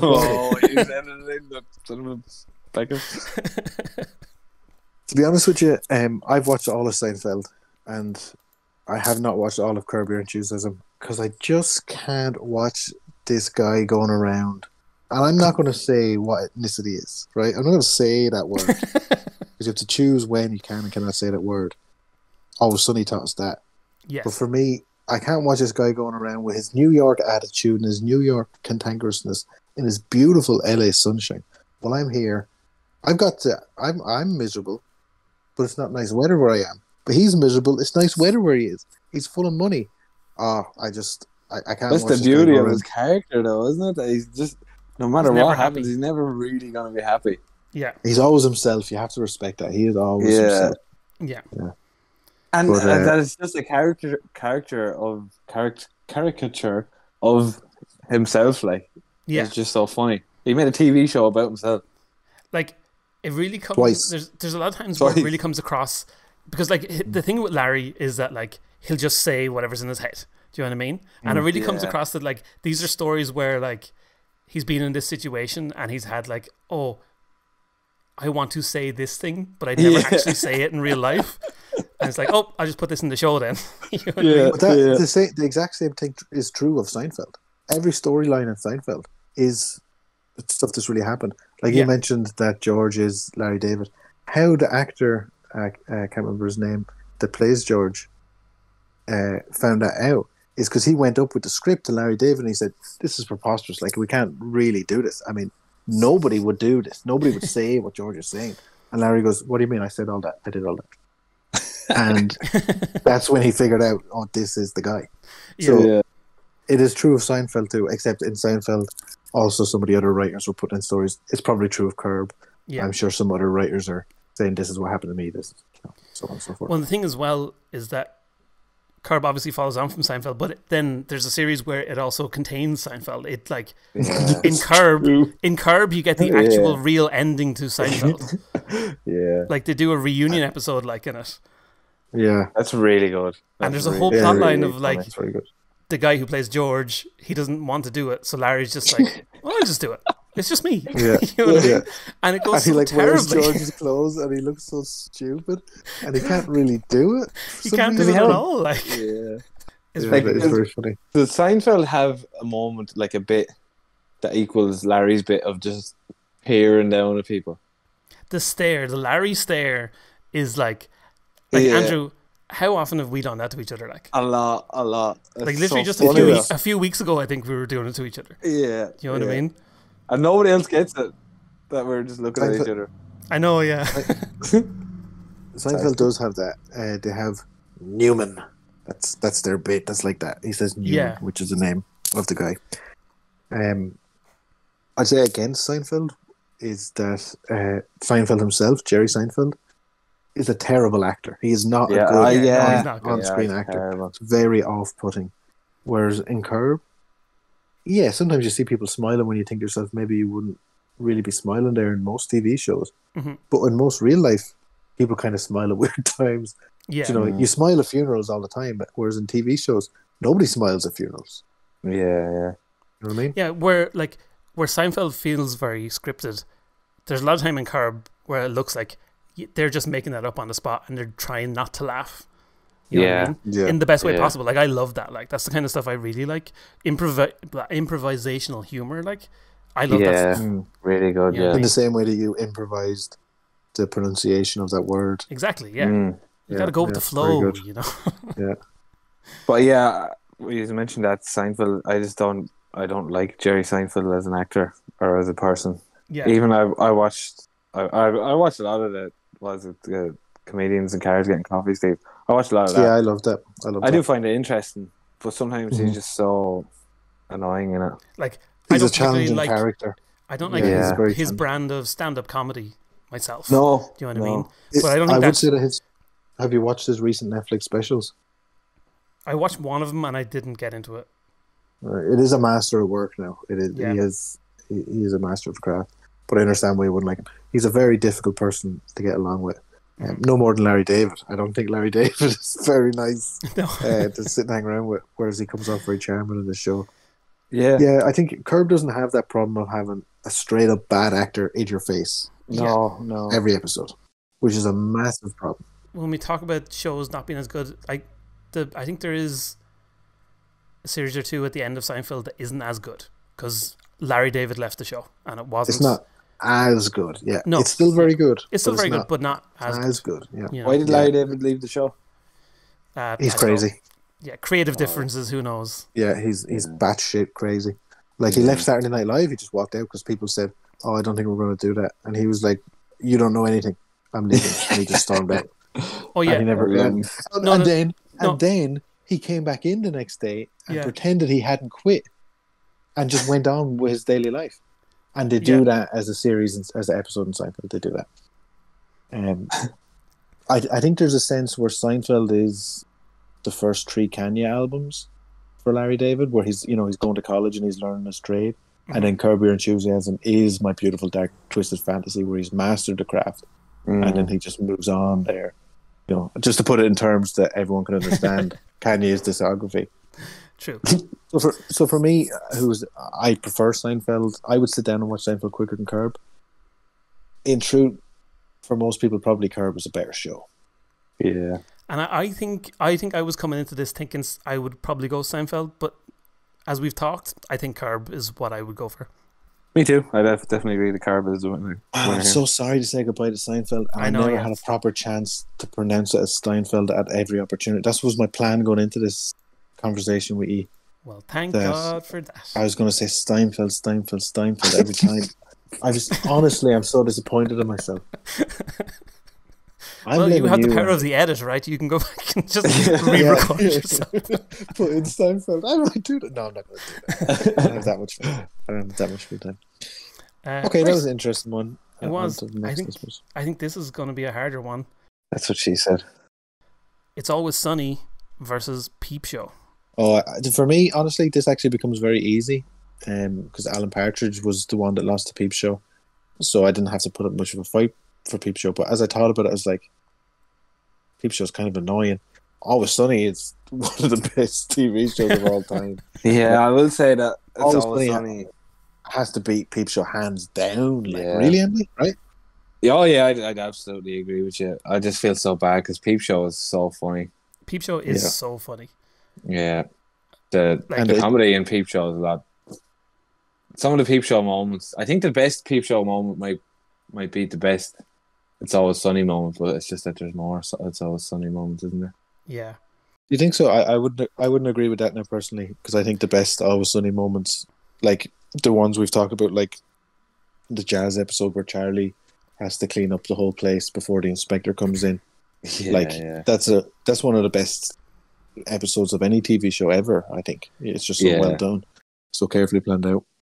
I think the funniest thing I seen in Peep Show, and it made me laugh for ages, and it wasn't even a big deal. I just had to Google it there just to remember the actual quote. But Mark's in the kitchen making toast, and it was really bland and grey and everything.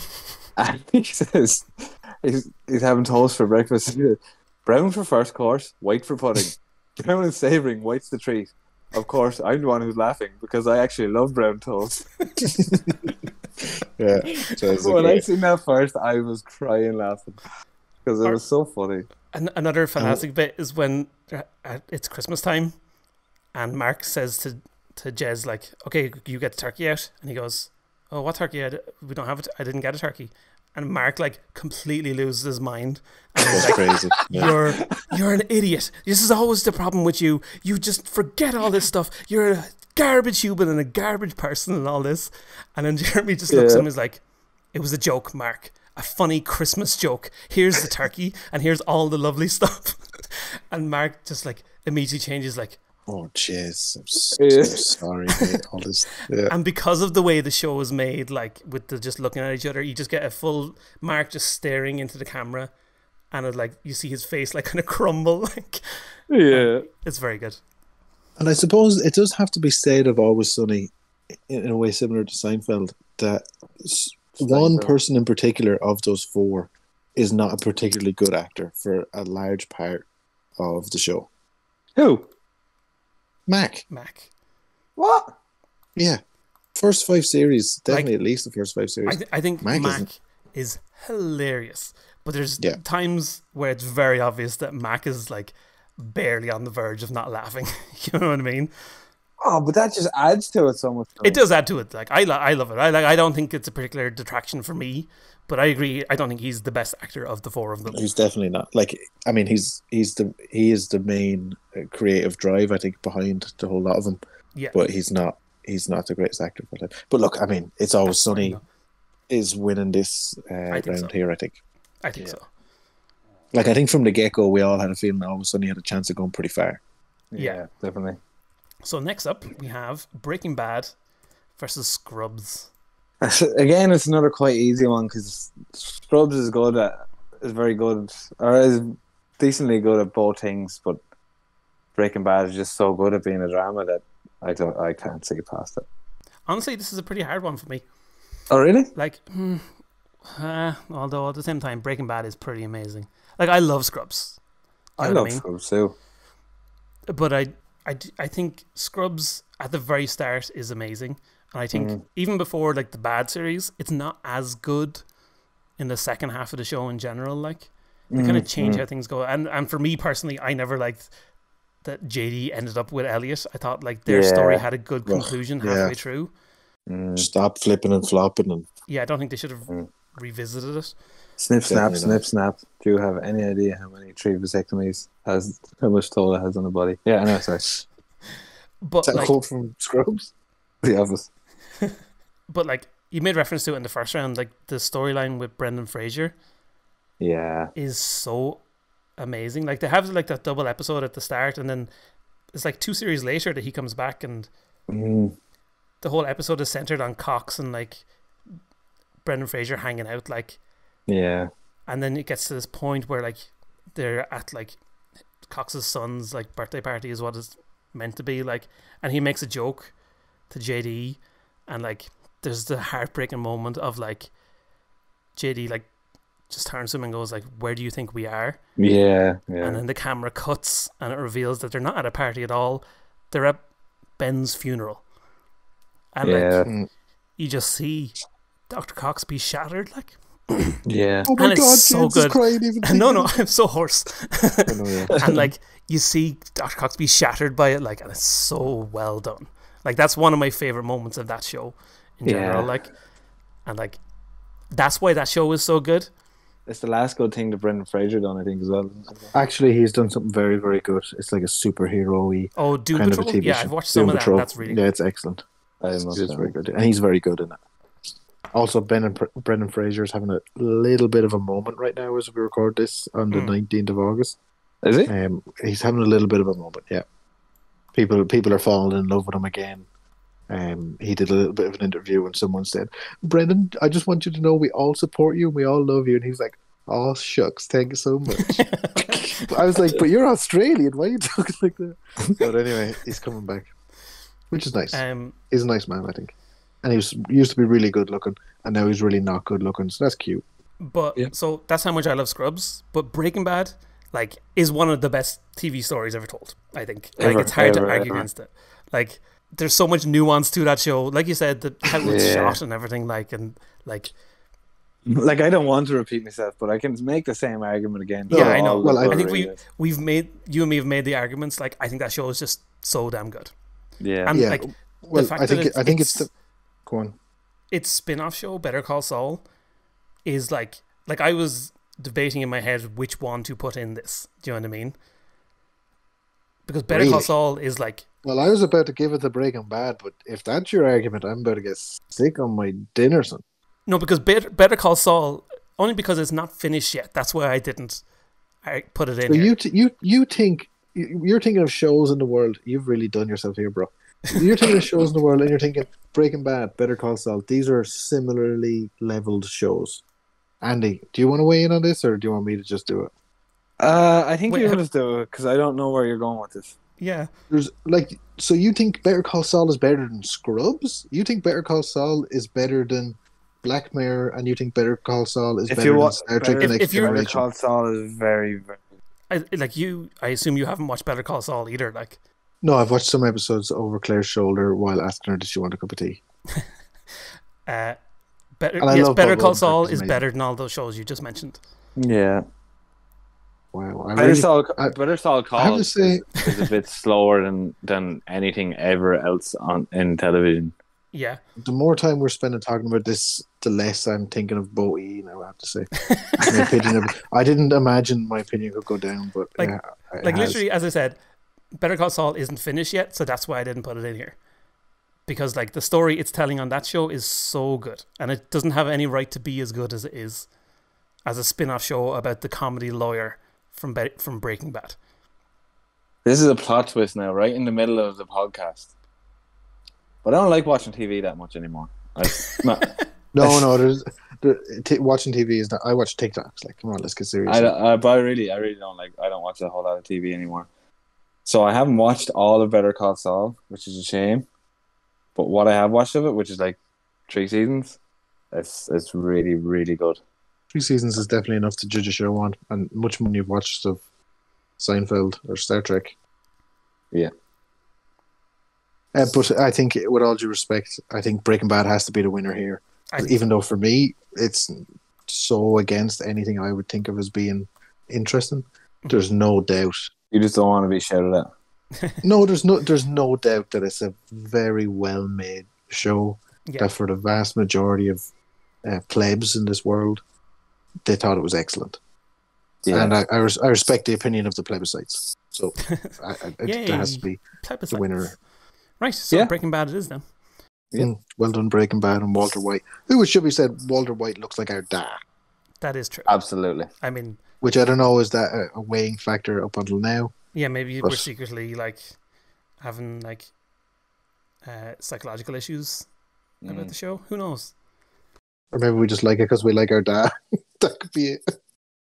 Okay. Or we think he's secretly evil. I don't know. What's the next match here? Next matchup is Samurai Jack versus The Simpsons. Well, I'm straight out the gate. Yeah, I'm for Samurai Jack because while The Simpsons, we've said everything about it already. It is one of the best TV shows of all time. That's why it's on this list of 16. Mm-hmm.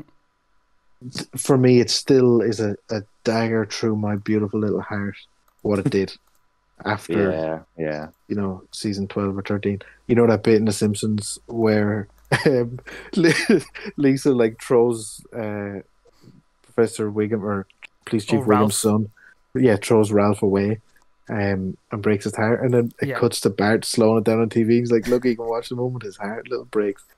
That's what I was like season 12 or 13.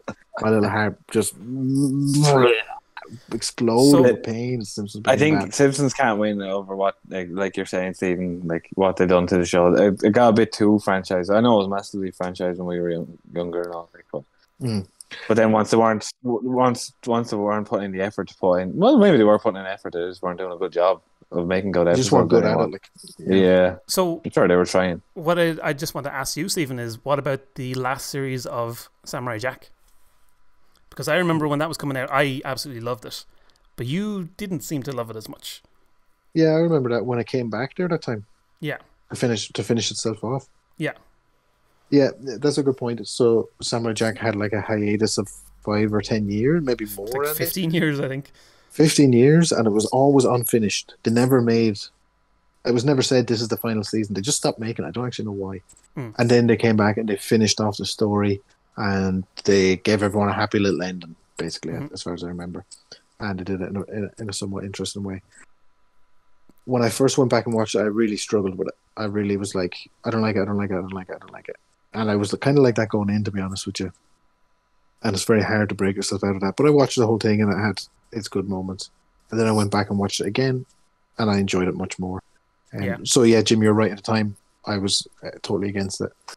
But I learned to love it. Not as much maybe as I did the earlier ones. But it's kind of the story of a lot of these TV shows. If they were with you in your formative years, you love them. Yeah. And it's hard. Yeah. It's hard to go against that. It's hard to see past that, yeah. Joe. No, that makes sense. When Breaking Bad was on and your man was selling all these drugs and all, I was smoking a lot of drugs. So I just wasn't interested. I was like, you're selling it, I'm smoking it. I know dealers. I don't care about your story. I got into Breaking Bad the week before the final episode. Really? Yeah. So fun. I remember driving along the quay where I think it was one time you went to come play soccer with us, James, and you and Dad were talking about it or something, and I watched an episode of it and immediately got hooked. So I think we're agreed on a confirmed winner there. Yeah. Yeah. I think Samurai Jack is the way to go. I love me some Simpsons. Oh, I'm shocked that the Simpsons didn't make it past the second round. I am too. It's a hard one, like. I actually think there's not much between them for me because I think The Simpsons is so funny and has so many iconic moments. Yeah. Like things like Homer falling down the ravine that time on the skateboard. The Grand Canyon, yeah. Yeah. and then like It's they pull him up hilarious. on the medical thing, put him in an ambulance, and within 2 seconds it drives into a tree and he falls back out again. And the timing of that is perfection. Yeah. It is. You know Yeah. what I mean? And you're talking there, what, season 4, 5, 6, 7 it must have been. Yeah. Maybe even earlier. I think that's the second series. Because I saw that recently. So, And like- even, honorary mention season 1, let's all go get frosty chocolate milkshakes. That's just excellent. That Yeah. whole episode where they're in the madhouse and they're all buzzing one another and the baby's Yeah, getting yeah. buzzed and buzzing people. That's brilliant for season 1 but I of think any show. there's a lot of funny cartoons out there. There's not Mm. there's not as many with the stylistic brilliance of Samurai Jack. I think that's what The true art. pinches yeah. it for me, I think. I often wonder, would The Simpsons have shows like South Park, Family Guy, American Dad? You know, these ones that are, Mm. well, it's not so much South Park, but Family Guy and American Dad, which are rip-offs of Simpsons. Would Simpsons have bet South Park? Would it have bet Family Guy? I guess we'll never really know. I think absolutely. There's no argument that I don't think there's any argument that Family Guy is better than The Simpsons, and Family Guy wouldn't exist without The Simpsons. Do you know what I mean? Like, Yeah. I just think South Park, I just have been thinking about South Park a lot, and I really wish South Park had gotten onto the list. I wish I had chose it. I wish I had thought of it, because it's so Yeah. good. But, however, Sure. I suppose that's the end of round 2. That is indeed the end of round 2. We're into the semi-finals. Things are hotting up. So we dive into the semi-finals. I can tell you one thing that's full of energy and power. Thanks to our sponsors, Rage On. Crack cocaine. They will give you a raging hard on from morning till night. Nice. Crack cocaine is the better one, actually. Any other sponsors this week? Now for a message from our sponsors. Andy, who's our Sadness. sponsors this week? Coca-Cola flavored stuff. I don't know. Nice. Favorite sadness. Okay. Thank you for sponsoring. Thank you for sponsoring this episode. Right, in our semi-finals, our first semi-final, 2 comedy giants, Curb Your Enthusiasm, and It's Always Sunny in Philadelphia. It has to be said, Andy's the one who introduced a lot of these shows to us, I think. Yeah, In my opinion, he introduced me to Always Sunny, he introduced me to Curb. I think James No. introduced me to them though, so yeah, I think I It did. is. I am the original style maker. it's always I would sunny. say. James tried to make me watch it 2 Christmases in a row. He tried to make me watch an episode, and I fell asleep during it, and I didn't really care for it. And then I think I just watched it on my own on Netflix one Yeah. day or something, and then got hooked. And I know, like, I don't want to keep bigging up James, but Stephen introduced me to crack cocaine, and I didn't like it, and now I'm hooked. So yeah, this is a hard one. But It is. I think. I love both of these shows. Like, it's undeniable. Like, but there's only one of these shows that I've watched, like, I don't know, 10 times at this point, yeah, and that's Always Sunny. Yeah. Like, Yeah. Always Sunny is infinitely rewatchable. yeah. It is. Like, even go back to season 1 and watch it. Like, you'll be like, wow, this is really, really hot and good and well made. But they didn't know what they were doing then. And Yeah. it's still as hot and good and well made at season 11, 12, 13, Yeah, which are the ones that are in my head most recently. yeah, and like the fact that Danny DeVito wasn't even in the first series, but came in and just Yeah, made the show yeah, it was still really good. perfect. You know what I mean? Yeah. And there's so many, Yeah. like, the interplay of those 5 characters is just amazing. Do you know what I mean? And Yeah. like the whole way that, like, we don't know if Frank is Charlie's dad, and they brought that up Yeah. a few times at the start, and then just never kind of went back to it. You know what I I mean? just left it there. Yeah. There's still so many things that need to be answered in the show that they're probably just never going to answer. Yeah. Yeah. I have to say, like, some of the Little Weapon episodes are they're my so- favorites. They They're so really good. are my They're favorites. very, very, very good. Or the siege with the Yeah. McCoyles, when the McCoyles staged the siege and there's actually no one outside. That Yeah, whole yeah. episode is That's really good. It's like Die They're Hard breaking never- bricks right now. And that's really late as well. That's a much more recent episode as well. You know, just to say that they're still doing Yeah. it good. Like, it's not Yeah. a series that's faded Yeah. off like so many Yeah. others. Like, I think one big problem that I have with Always Sunny, particularly talking about the more recent series, is that it's always been a show that's aware of itself as a show and people as characters. And Mac really brought that to the forefront when he pounded on that weight so quickly and then just went crazy to lose it and get super ripped. And straight away he pointed out, he's like, look how ripped I am. Everyone look how ripped I am. They're like, shut up, Mac, you're fat. So big problem with that show is the actress who plays Dee got some work done, which is very common to do in LA. It's like normal. They didn't even mention it once. Never mentioned it. Yeah, the fact they didn't mention it is the only weird thing. That's a massive problem for me. They didn't say, well, your beak looks different. Anything. You know, it'd be funny, it'd be fine. That's a big problem for me. With that is that like Mac's whole point of getting fat is that he was watching a show and he's seen these characters, they just kept getting prettier and handsomer as the show went on. And he's married to Dee. And he said, "Oh, I'm just going to get really fat to go against everything they do that they're generally doing was going against the general tide. That's what made the show good.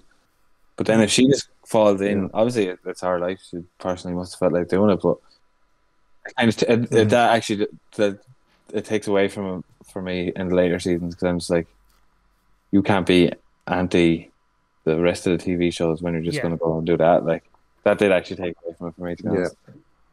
My big problem with Curb is I do not actively watch Curb Your Enthusiasm because it just got boring. It does what it does very, very good, but it keeps doing it over and over and over and over. It's the same thing. And Leon is not that good of an actor, in my opinion. Yeah, but he has some really funny moments. Leon is pretty hilarious, though. Yeah. He has some really funny moments, but I can't understand what he's saying half the time. It's funny though, isn't it? Nah, I like him. He's not that good of an improviser, I don't think. I don't think he's on the level of the rest of them, like, but he does have some moments. He brings something that no one else brings. Yeah. But that's my big problem with Curb is it's just not something that I would be like, oh, I'll watch these 10 series on a loop. Where, like you say, James, I've watched Always Sunny 10, 15, maybe 20 times. I've watched everything. Yeah. I think there's a clear winner. Yeah, I think so too. Just because of the rewatchability, basically. Yeah. It's a shame to say Curb doesn't win, but yeah, I'd have to go with Always Sunny. Yeah, it is such a good show. Curb, I mean, but yeah, Sunny. Okay, so our other semi-final then is Breaking Bad versus Samurai Jack. Here we go, Steve. Fisticuffs, me and you. Let's go outside. I think this is just going to be James punching himself in the face. Yeah. Pissed yourself in the face there, Jim. You know, Andy, you've watched all of Breaking Bad and some of Samurai Jack, and you've enjoyed Samurai Jack somewhat, but really, really enjoyed Breaking Bad. I've watched all of Samurai Jack and a tiny, tiny bit of Breaking Bad and hated every minute of Breaking Bad. How did you hate every minute of Breaking Bad? Like, I just can't understand just that. Like, oh, I've got cancer. I'm going to deal drugs. Oh, Jesus Christ. I'm a junkie. It's just so serious. Like, it's just such a serious thing. Yeah, wait until Saul comes into it. Wait. Yeah, I've seen There's lots of comedic moments. Bob Odenkirk is a great, great actor. Bob Odenkirk is brilliant. He is truly. But he's always wearing a wig. And you're just staring at his wig. Well, yeah, he's like a slimy lawyer. Yeah, like, that's part of it. That's the deal. The character is not wearing a wig. Bob Odenkirk is wearing a wig as an actor. That's a big problem. I don't know because that's I don't think that's a wig. I don't think that's a wig. I think that's just his head. I know it is. But I'm looking at it as a wig. You can see it. I don't think it's being brought up as a wig in the show, but like in the. No, it's not been brought up as a wig. No, of course not. It's been brought up as a wig. But in Better Call Saul, there's like flash forwards to after Breaking Bad, and in that he's fully bald. So if you're after a bald Bob Odenkirk, it does exist. In a different show, so that's okay. I would say, in respect of Breaking Bad, I mean, you got actors like the dude that plays Hank. Mm-hmm. This guy, he's unbelievable. Yeah. The dude that plays Walter White, unbelievable. Walter White's son, the guy who's like kind of got a speech impediment, and I think he wears crutches sometimes. Yeah. Unbelievable. The wife, pretty good. The wife is pretty good. She's very good. Yeah, very strong. Jesse Pinkman, he's good at playing that one character. Yeah, yeah. You know, there's a lot of great performances in that Yeah. show. Whereas Samurai Jack has the benefit of being a cartoon. It's harder to be a bad actor in a cartoon. It's a lot harder. Yeah. You know, it's, But I can't really. I mean, compare you would those say two that things every about- character in Samurai Jack was cast perfectly, but you'd also say the same for Breaking Bad, and there's a lot more characters. sounds like. And what about the artistry that you've praised Samurai Jack so highly for, James? that's Andrew was exactly. and all this type of stuff. I would feel Samurai No Jack way. changes it in the art, but it's hard for you to say, Andy, because you haven't watched it that much. Whereas James has watched both of these series fully. Watched loads of Samurai Jack. Talking to me about that dark and light fight, I knew exactly what he was talking about. That's true. And Breaking So- Bad, like, there isn't a color that is. There's nothing left to chance in Breaking Bad. Obviously, it's easier to do in Samurai Jack, and Samurai Jack is done brilliantly. Yeah. For a whole TV show, all these sets and everything to be made so perfectly is hard. That's a really good argument. I think when you made that argument, I think it must have been in the first round when Breaking Bad was against Black Mirror, that nothing was by chance and everything was so considered. That was a really good argument. I didn't have much to say again. Like, obviously, I don't like Breaking Bad. Yeah. Things like that, cinematography and set Like, design and mise en the- scene, I just have so much respect for. And Breaking Bad definitely, I would say, does it well. The cinematography of Breaking Bad is like pretty much up there. Like, I don't like you said, the artistry and composition of the shots in that show is amazing.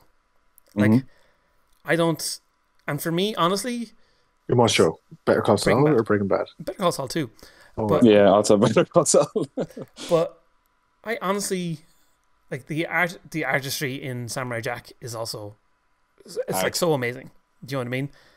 And honestly, I'm trying to decide between them in that term, and I don't think there's much between them. Like they're in their own way, they are uniquely brilliant. You know what I mean? Like it's because they're not handling the same subjects. You know what I mean? I would say Samurai Jack is some it's very of hard to the compare. best looking cartoon work out there. You know, between The like sound. the painted backgrounds are so beautiful and amazing, and like how the animation works in that show is such top notch stuff. But Breaking Bad, equally in terms of like physical, actual, real world stuff, is just amazing. Like, and how these shots are composed and how everything works together and how they tell a story visually without even like getting into the dialogue of the characters. Like, it is amazing. So I think in terms of artistry, I don't think there's anything between those two shows. I know the sound. I remember liking the sound in Samurai Jack, like the sound of the swords, the sound of his little clogs or whatever. they're Yeah. called. Oh yeah, yeah. And it really, like when he pulls a sword and they're unleashing that soft, subtle sound of him unsheathing his blade, Yeah. they'd really focus on it for a quick sort of 2 or 3 second moment. You'd really go, Yeah. and there'd be a breath where you're going, right, what move is he going to make? And then it's, and he's made his action. Yeah. That was a very enjoyable Like, I think- experience, I think this is my decision to make, really, isn't it? Because you two both feel strongly Absolutely. about your shows. Yeah, I'm 100% And Samurai You're Jack. 100% Breaking Bad. Samurai Jack. Of course he is. Of course he is. 100% Samurai Jack. I don't That's like.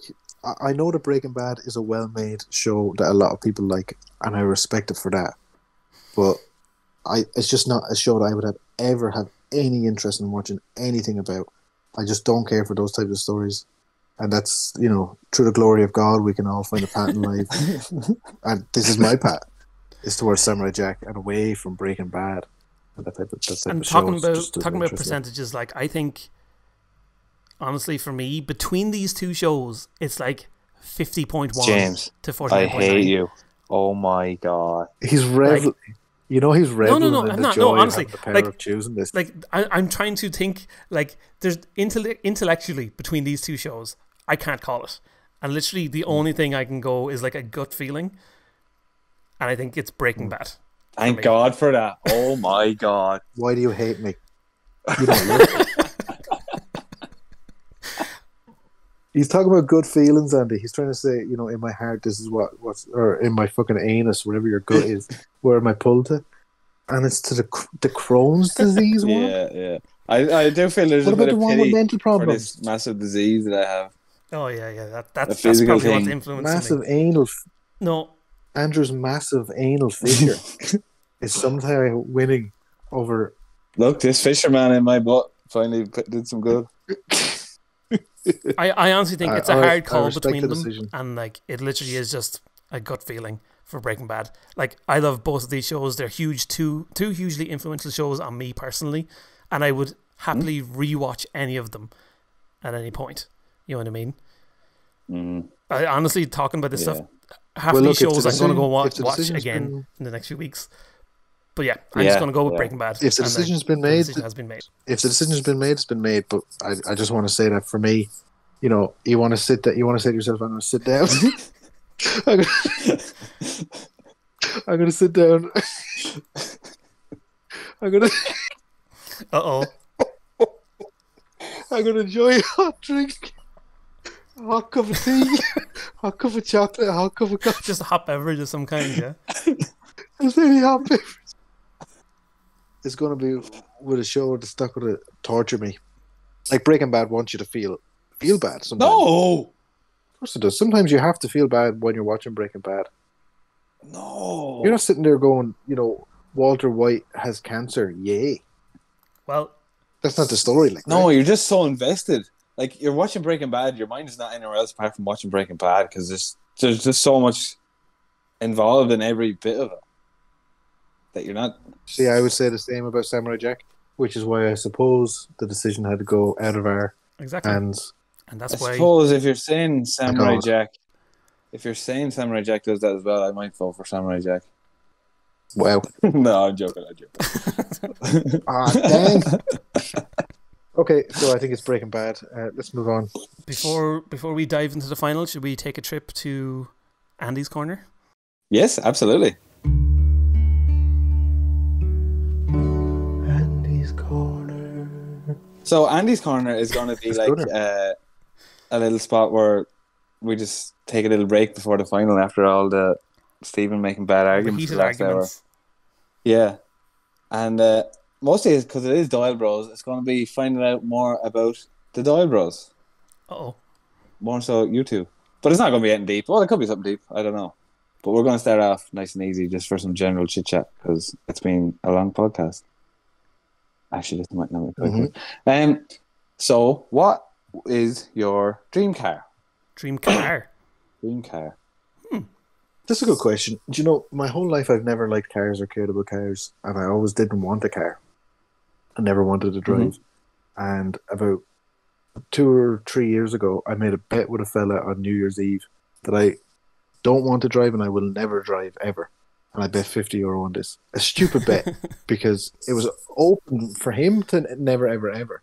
But I just had to get a car and he would. Yeah.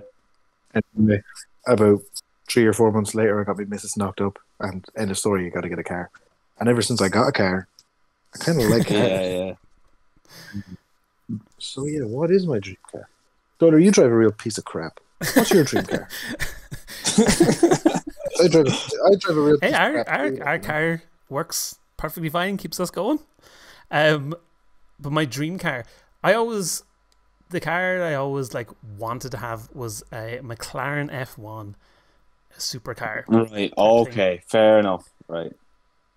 But I mean, that's never ever going to happen. Like that was literally, I think when it was new, it was like $750,000, and that was 20 years ago. So yeah, but this is your dream. Yeah. Like you're putting limits on your. Andrew's immediately putting limits on your dreams. Yeah, what's your dream car? McLaren F1. Yeah. But what's your real dream? I don't think he should have such high aspirations as well. No. I gotta get my mind. And I'm my taking body a nice back Ford where it belongs in the gutter. So I'd like if I could get like a Ford Focus. No. So the actual alternate would be a Nissan Skyline. Yeah, I knew that. Those like from Gran Turismo and all those. Or no, they're not Skylines now. They're GTRs. So yeah, they're still so cool, aren't they? They're pretty darn cool. So would you like a GTR or would you like a 1992 Skyline? A GTR, a new GTR. Would you? Yeah, okay. They're cool cars. I don't know. They are very cool cars, definitely. What about you, Steve or Andrew? Do you have an answer yet, Steve? Well, if we're talking car in my dreams, instead of wheels, you know, in that film Will Smith, where I think it's AI, maybe. Oh yeah, something like that. No, iRobot, iRobot. yeah. iRobot, so it is. And the cars have balls Yeah. for wheels. That's something that I'd like. That's just because you just want to have more balls in your life. Yeah, I like playing soccer. So definitely that. Probably like orange, kind of a sunset orange would be the color of it. Okay. I'm Um, just going to stop you there now. I'd like it. that'd be my I'd like dream you to car. choose an existing car. All right. I wouldn't know the names now really of any car. Right. Okay. Fair enough. To be honest with you. Fair enough. But my dream car would be one with round wheels like devices and sunset orange. What about you, Andy? Mitsubishi Evo 4. That was my favorite car. Still is. Evo 4. Yeah. Or is it 4 or 3? And that's a different type of looking. That's a different type of looking car than James's one, is They're it? pretty similar. Yeah, they're kind of the old ways. kind of. Do you remember Shane Murphy's Lancer, Steve? It'd be something like that. Except his was like a fake mirage of a. Well, there you go. There's a bit of an insight into the Doyle boys and their car dreams. Yep. Brought to you from Andy's Corner. Andy's Corner. Doo-doo-doo-doo. It was a soft entrance. Make a swift exit and get ready for more. So there we go. We've escaped Andy's Corner. So it's time for our final matchup. Comedy versus drama. The eternal struggle. It's Always Sunny versus Breaking Bad. My goodness, how did we get here? This is the first How one. are these This is two? the first one where I've had any sort of doubt over Breaking Bad. Really? So far for Andy. This is really hard. Well, look, it's an exciting final for me. Definitely is an It's exciting cut and final. dry, obviously. Everyone knows what my choice is. So, it's a show with the best cinematography. Sucks a bit for It's a Steve. show with the best acting. It's a show with like music that's iconic. You know, it's Breaking Bad. It's a show that's defined so many people's lives.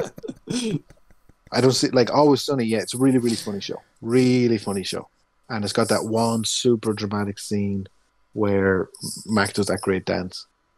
But Breaking Bad has just, you know, there's so much consideration. Are you really arguing for Breaking Bad? Sorry, I'm trying to make a statement here.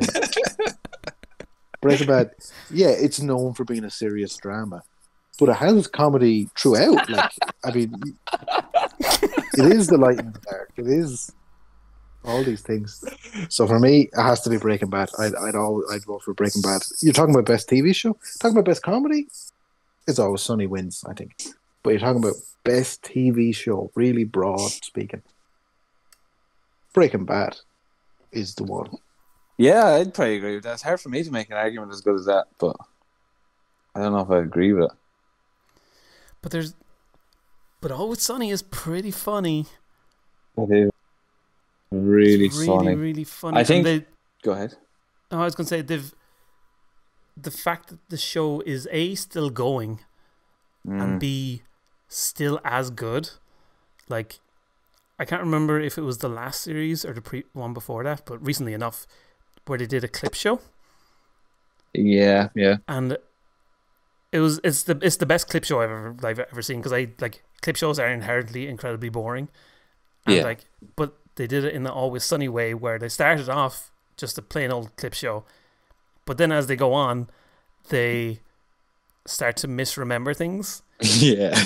And it starts to get more and more wild, to the point that like they do an episode of Seinfeld where they're like 3 of them are Jerry.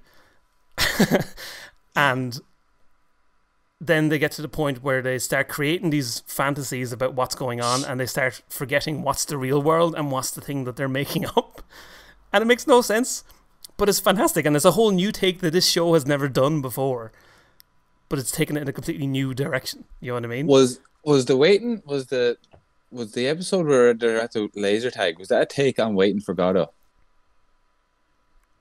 I'm not sure. I've unfortunately never seen or read Wait for Godot. No, me neither. No, I haven't either, but that's obviously referenced, like, because it's Waiting for Big Mo. Yeah. And it's definitely... Must be.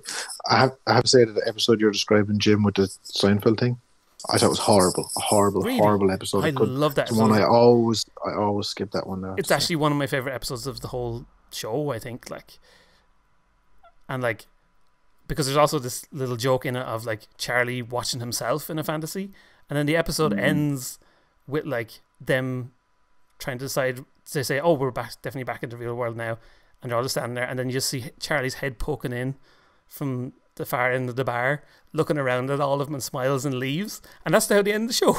And it's like, so is this entire thing a fantasy? But So what are you calling her on this, James? I don't know. Like, Breaking Bad is so damn good, though. Like, I will make a decision. I will say that I'm going to go with Breaking Bad. Probably because it has a really good ending. I can't see Sonny ever having such a... Well, maybe they will have such a really good ending. They might do something.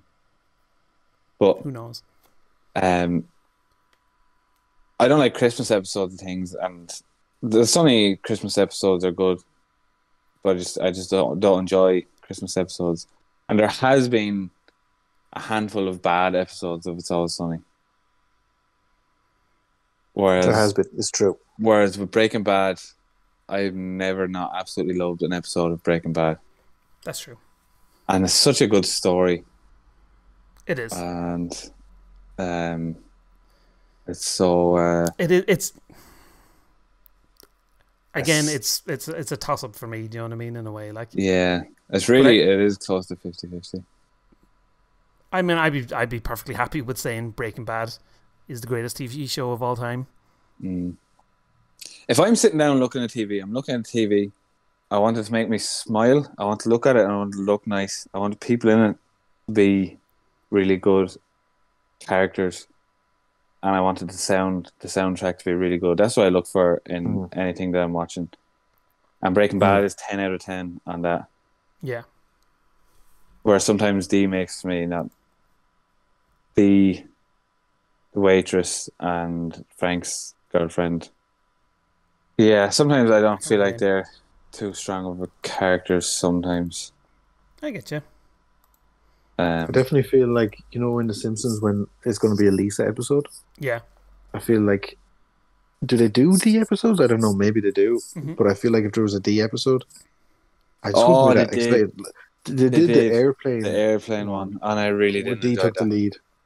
I didn't enjoy it, but I do feel like if they had done that 2 years ago, done the airplane one with D, or the original airplane one, D was great in it, I thought. Yeah, brilliant. Like, I know a lot of people shit on that episode because it was coming out at a similar time that they were doing a lot of like all-female casts of what had previously been all-male casts. A lot of people shit on it. That was the point of the episode, like. That was the point of the episode, and I thought that was cool. That the whole premise, I love it. That was great. That's cool, and the way that it was written was really good, and all that type of stuff was good. But it was literally just the performance of the actress that plays D. Yeah. Didn't enjoy it. Whereas up until season 10 or 11, I enjoyed almost all of her performances, really. Like the episode where they've got the vaccine or they've got the germ or something, and Frank's going around with his camcorder, and he's like, "Say it, D, say you've got the bug," and she goes, "What? I've got the bug." The way she delivers that line is brilliant. Or when they're saying, she's pretending to be a stuttering Bible person, she's like, "My dad and dad from eating bad puss." That's so funny. That was really well delivered. It's good. It was by her, very well delivered. So, but it's unfortunate to see that she's not as good at her job, in my opinion, as she used to be. Yeah.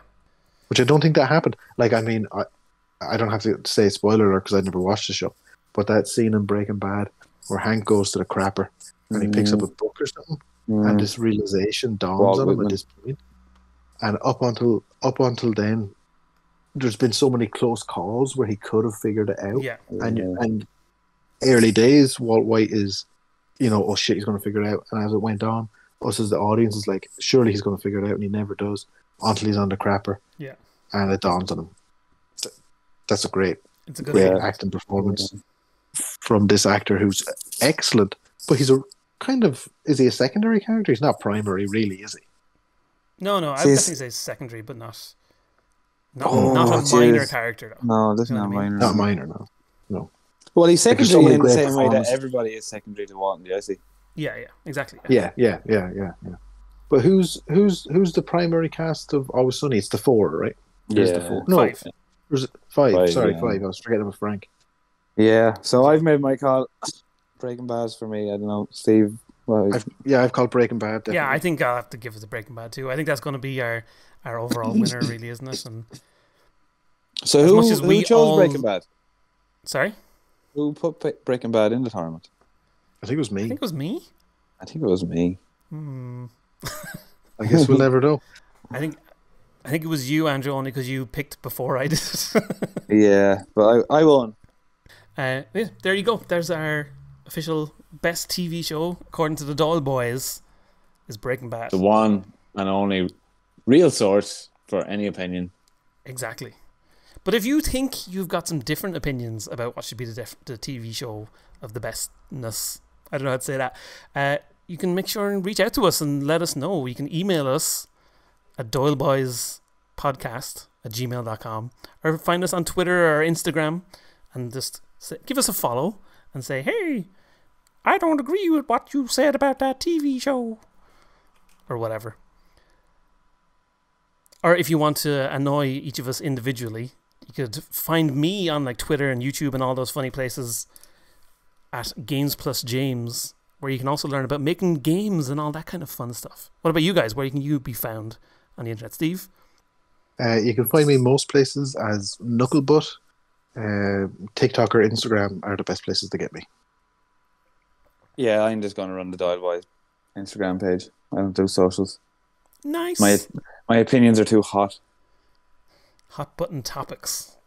Everybody want to get into Andy's corner. Well, there you go. If you enjoy the show, obviously, like, tell people about it. It's a new podcast. You got to share the wealth around, so everybody knows how cool the Doyle boys are. But that one person, you know who it is. You know, you're thinking of them now. That one person. Don't tell them. Don't let them know, because they'll just do the usual. Well, there you go. How do we end the show? I don't know. We don't have like a cool way to end the show yet. We say, if you need opinions, come to Doyle Boys. Doyle Boys. Doyle Boys. That was the show.